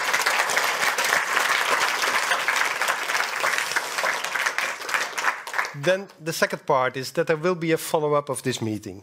And as I already said, the event, the video will be put online with English subtitles, but also in Ukrainian subtitles. So people who missed it or want to look back, they have the possibility to do that. Furthermore, PBL, RMIT, and our partners from New Housing Ukraine and UN will write a small report about this session with the outcome, with the input, using all the input that has been used, so that it's also documented, which was also suggested and asked for in the meeting. And we will discuss with our partner future activities that can be done as a follow-up of this meeting. I think there's a lot of possibilities for next steps and moving ahead. So that's the follow-up. So we will take, together with our partners, the lead in that. And that means that I will be closing down the meeting. I would like to thank all the viewers at home who stayed with us this afternoon. I would like to thank everybody in the audience. And my last question would be that everybody who was involved in organizing this meeting to stand up, so we can give them a big hand of applause for taking part.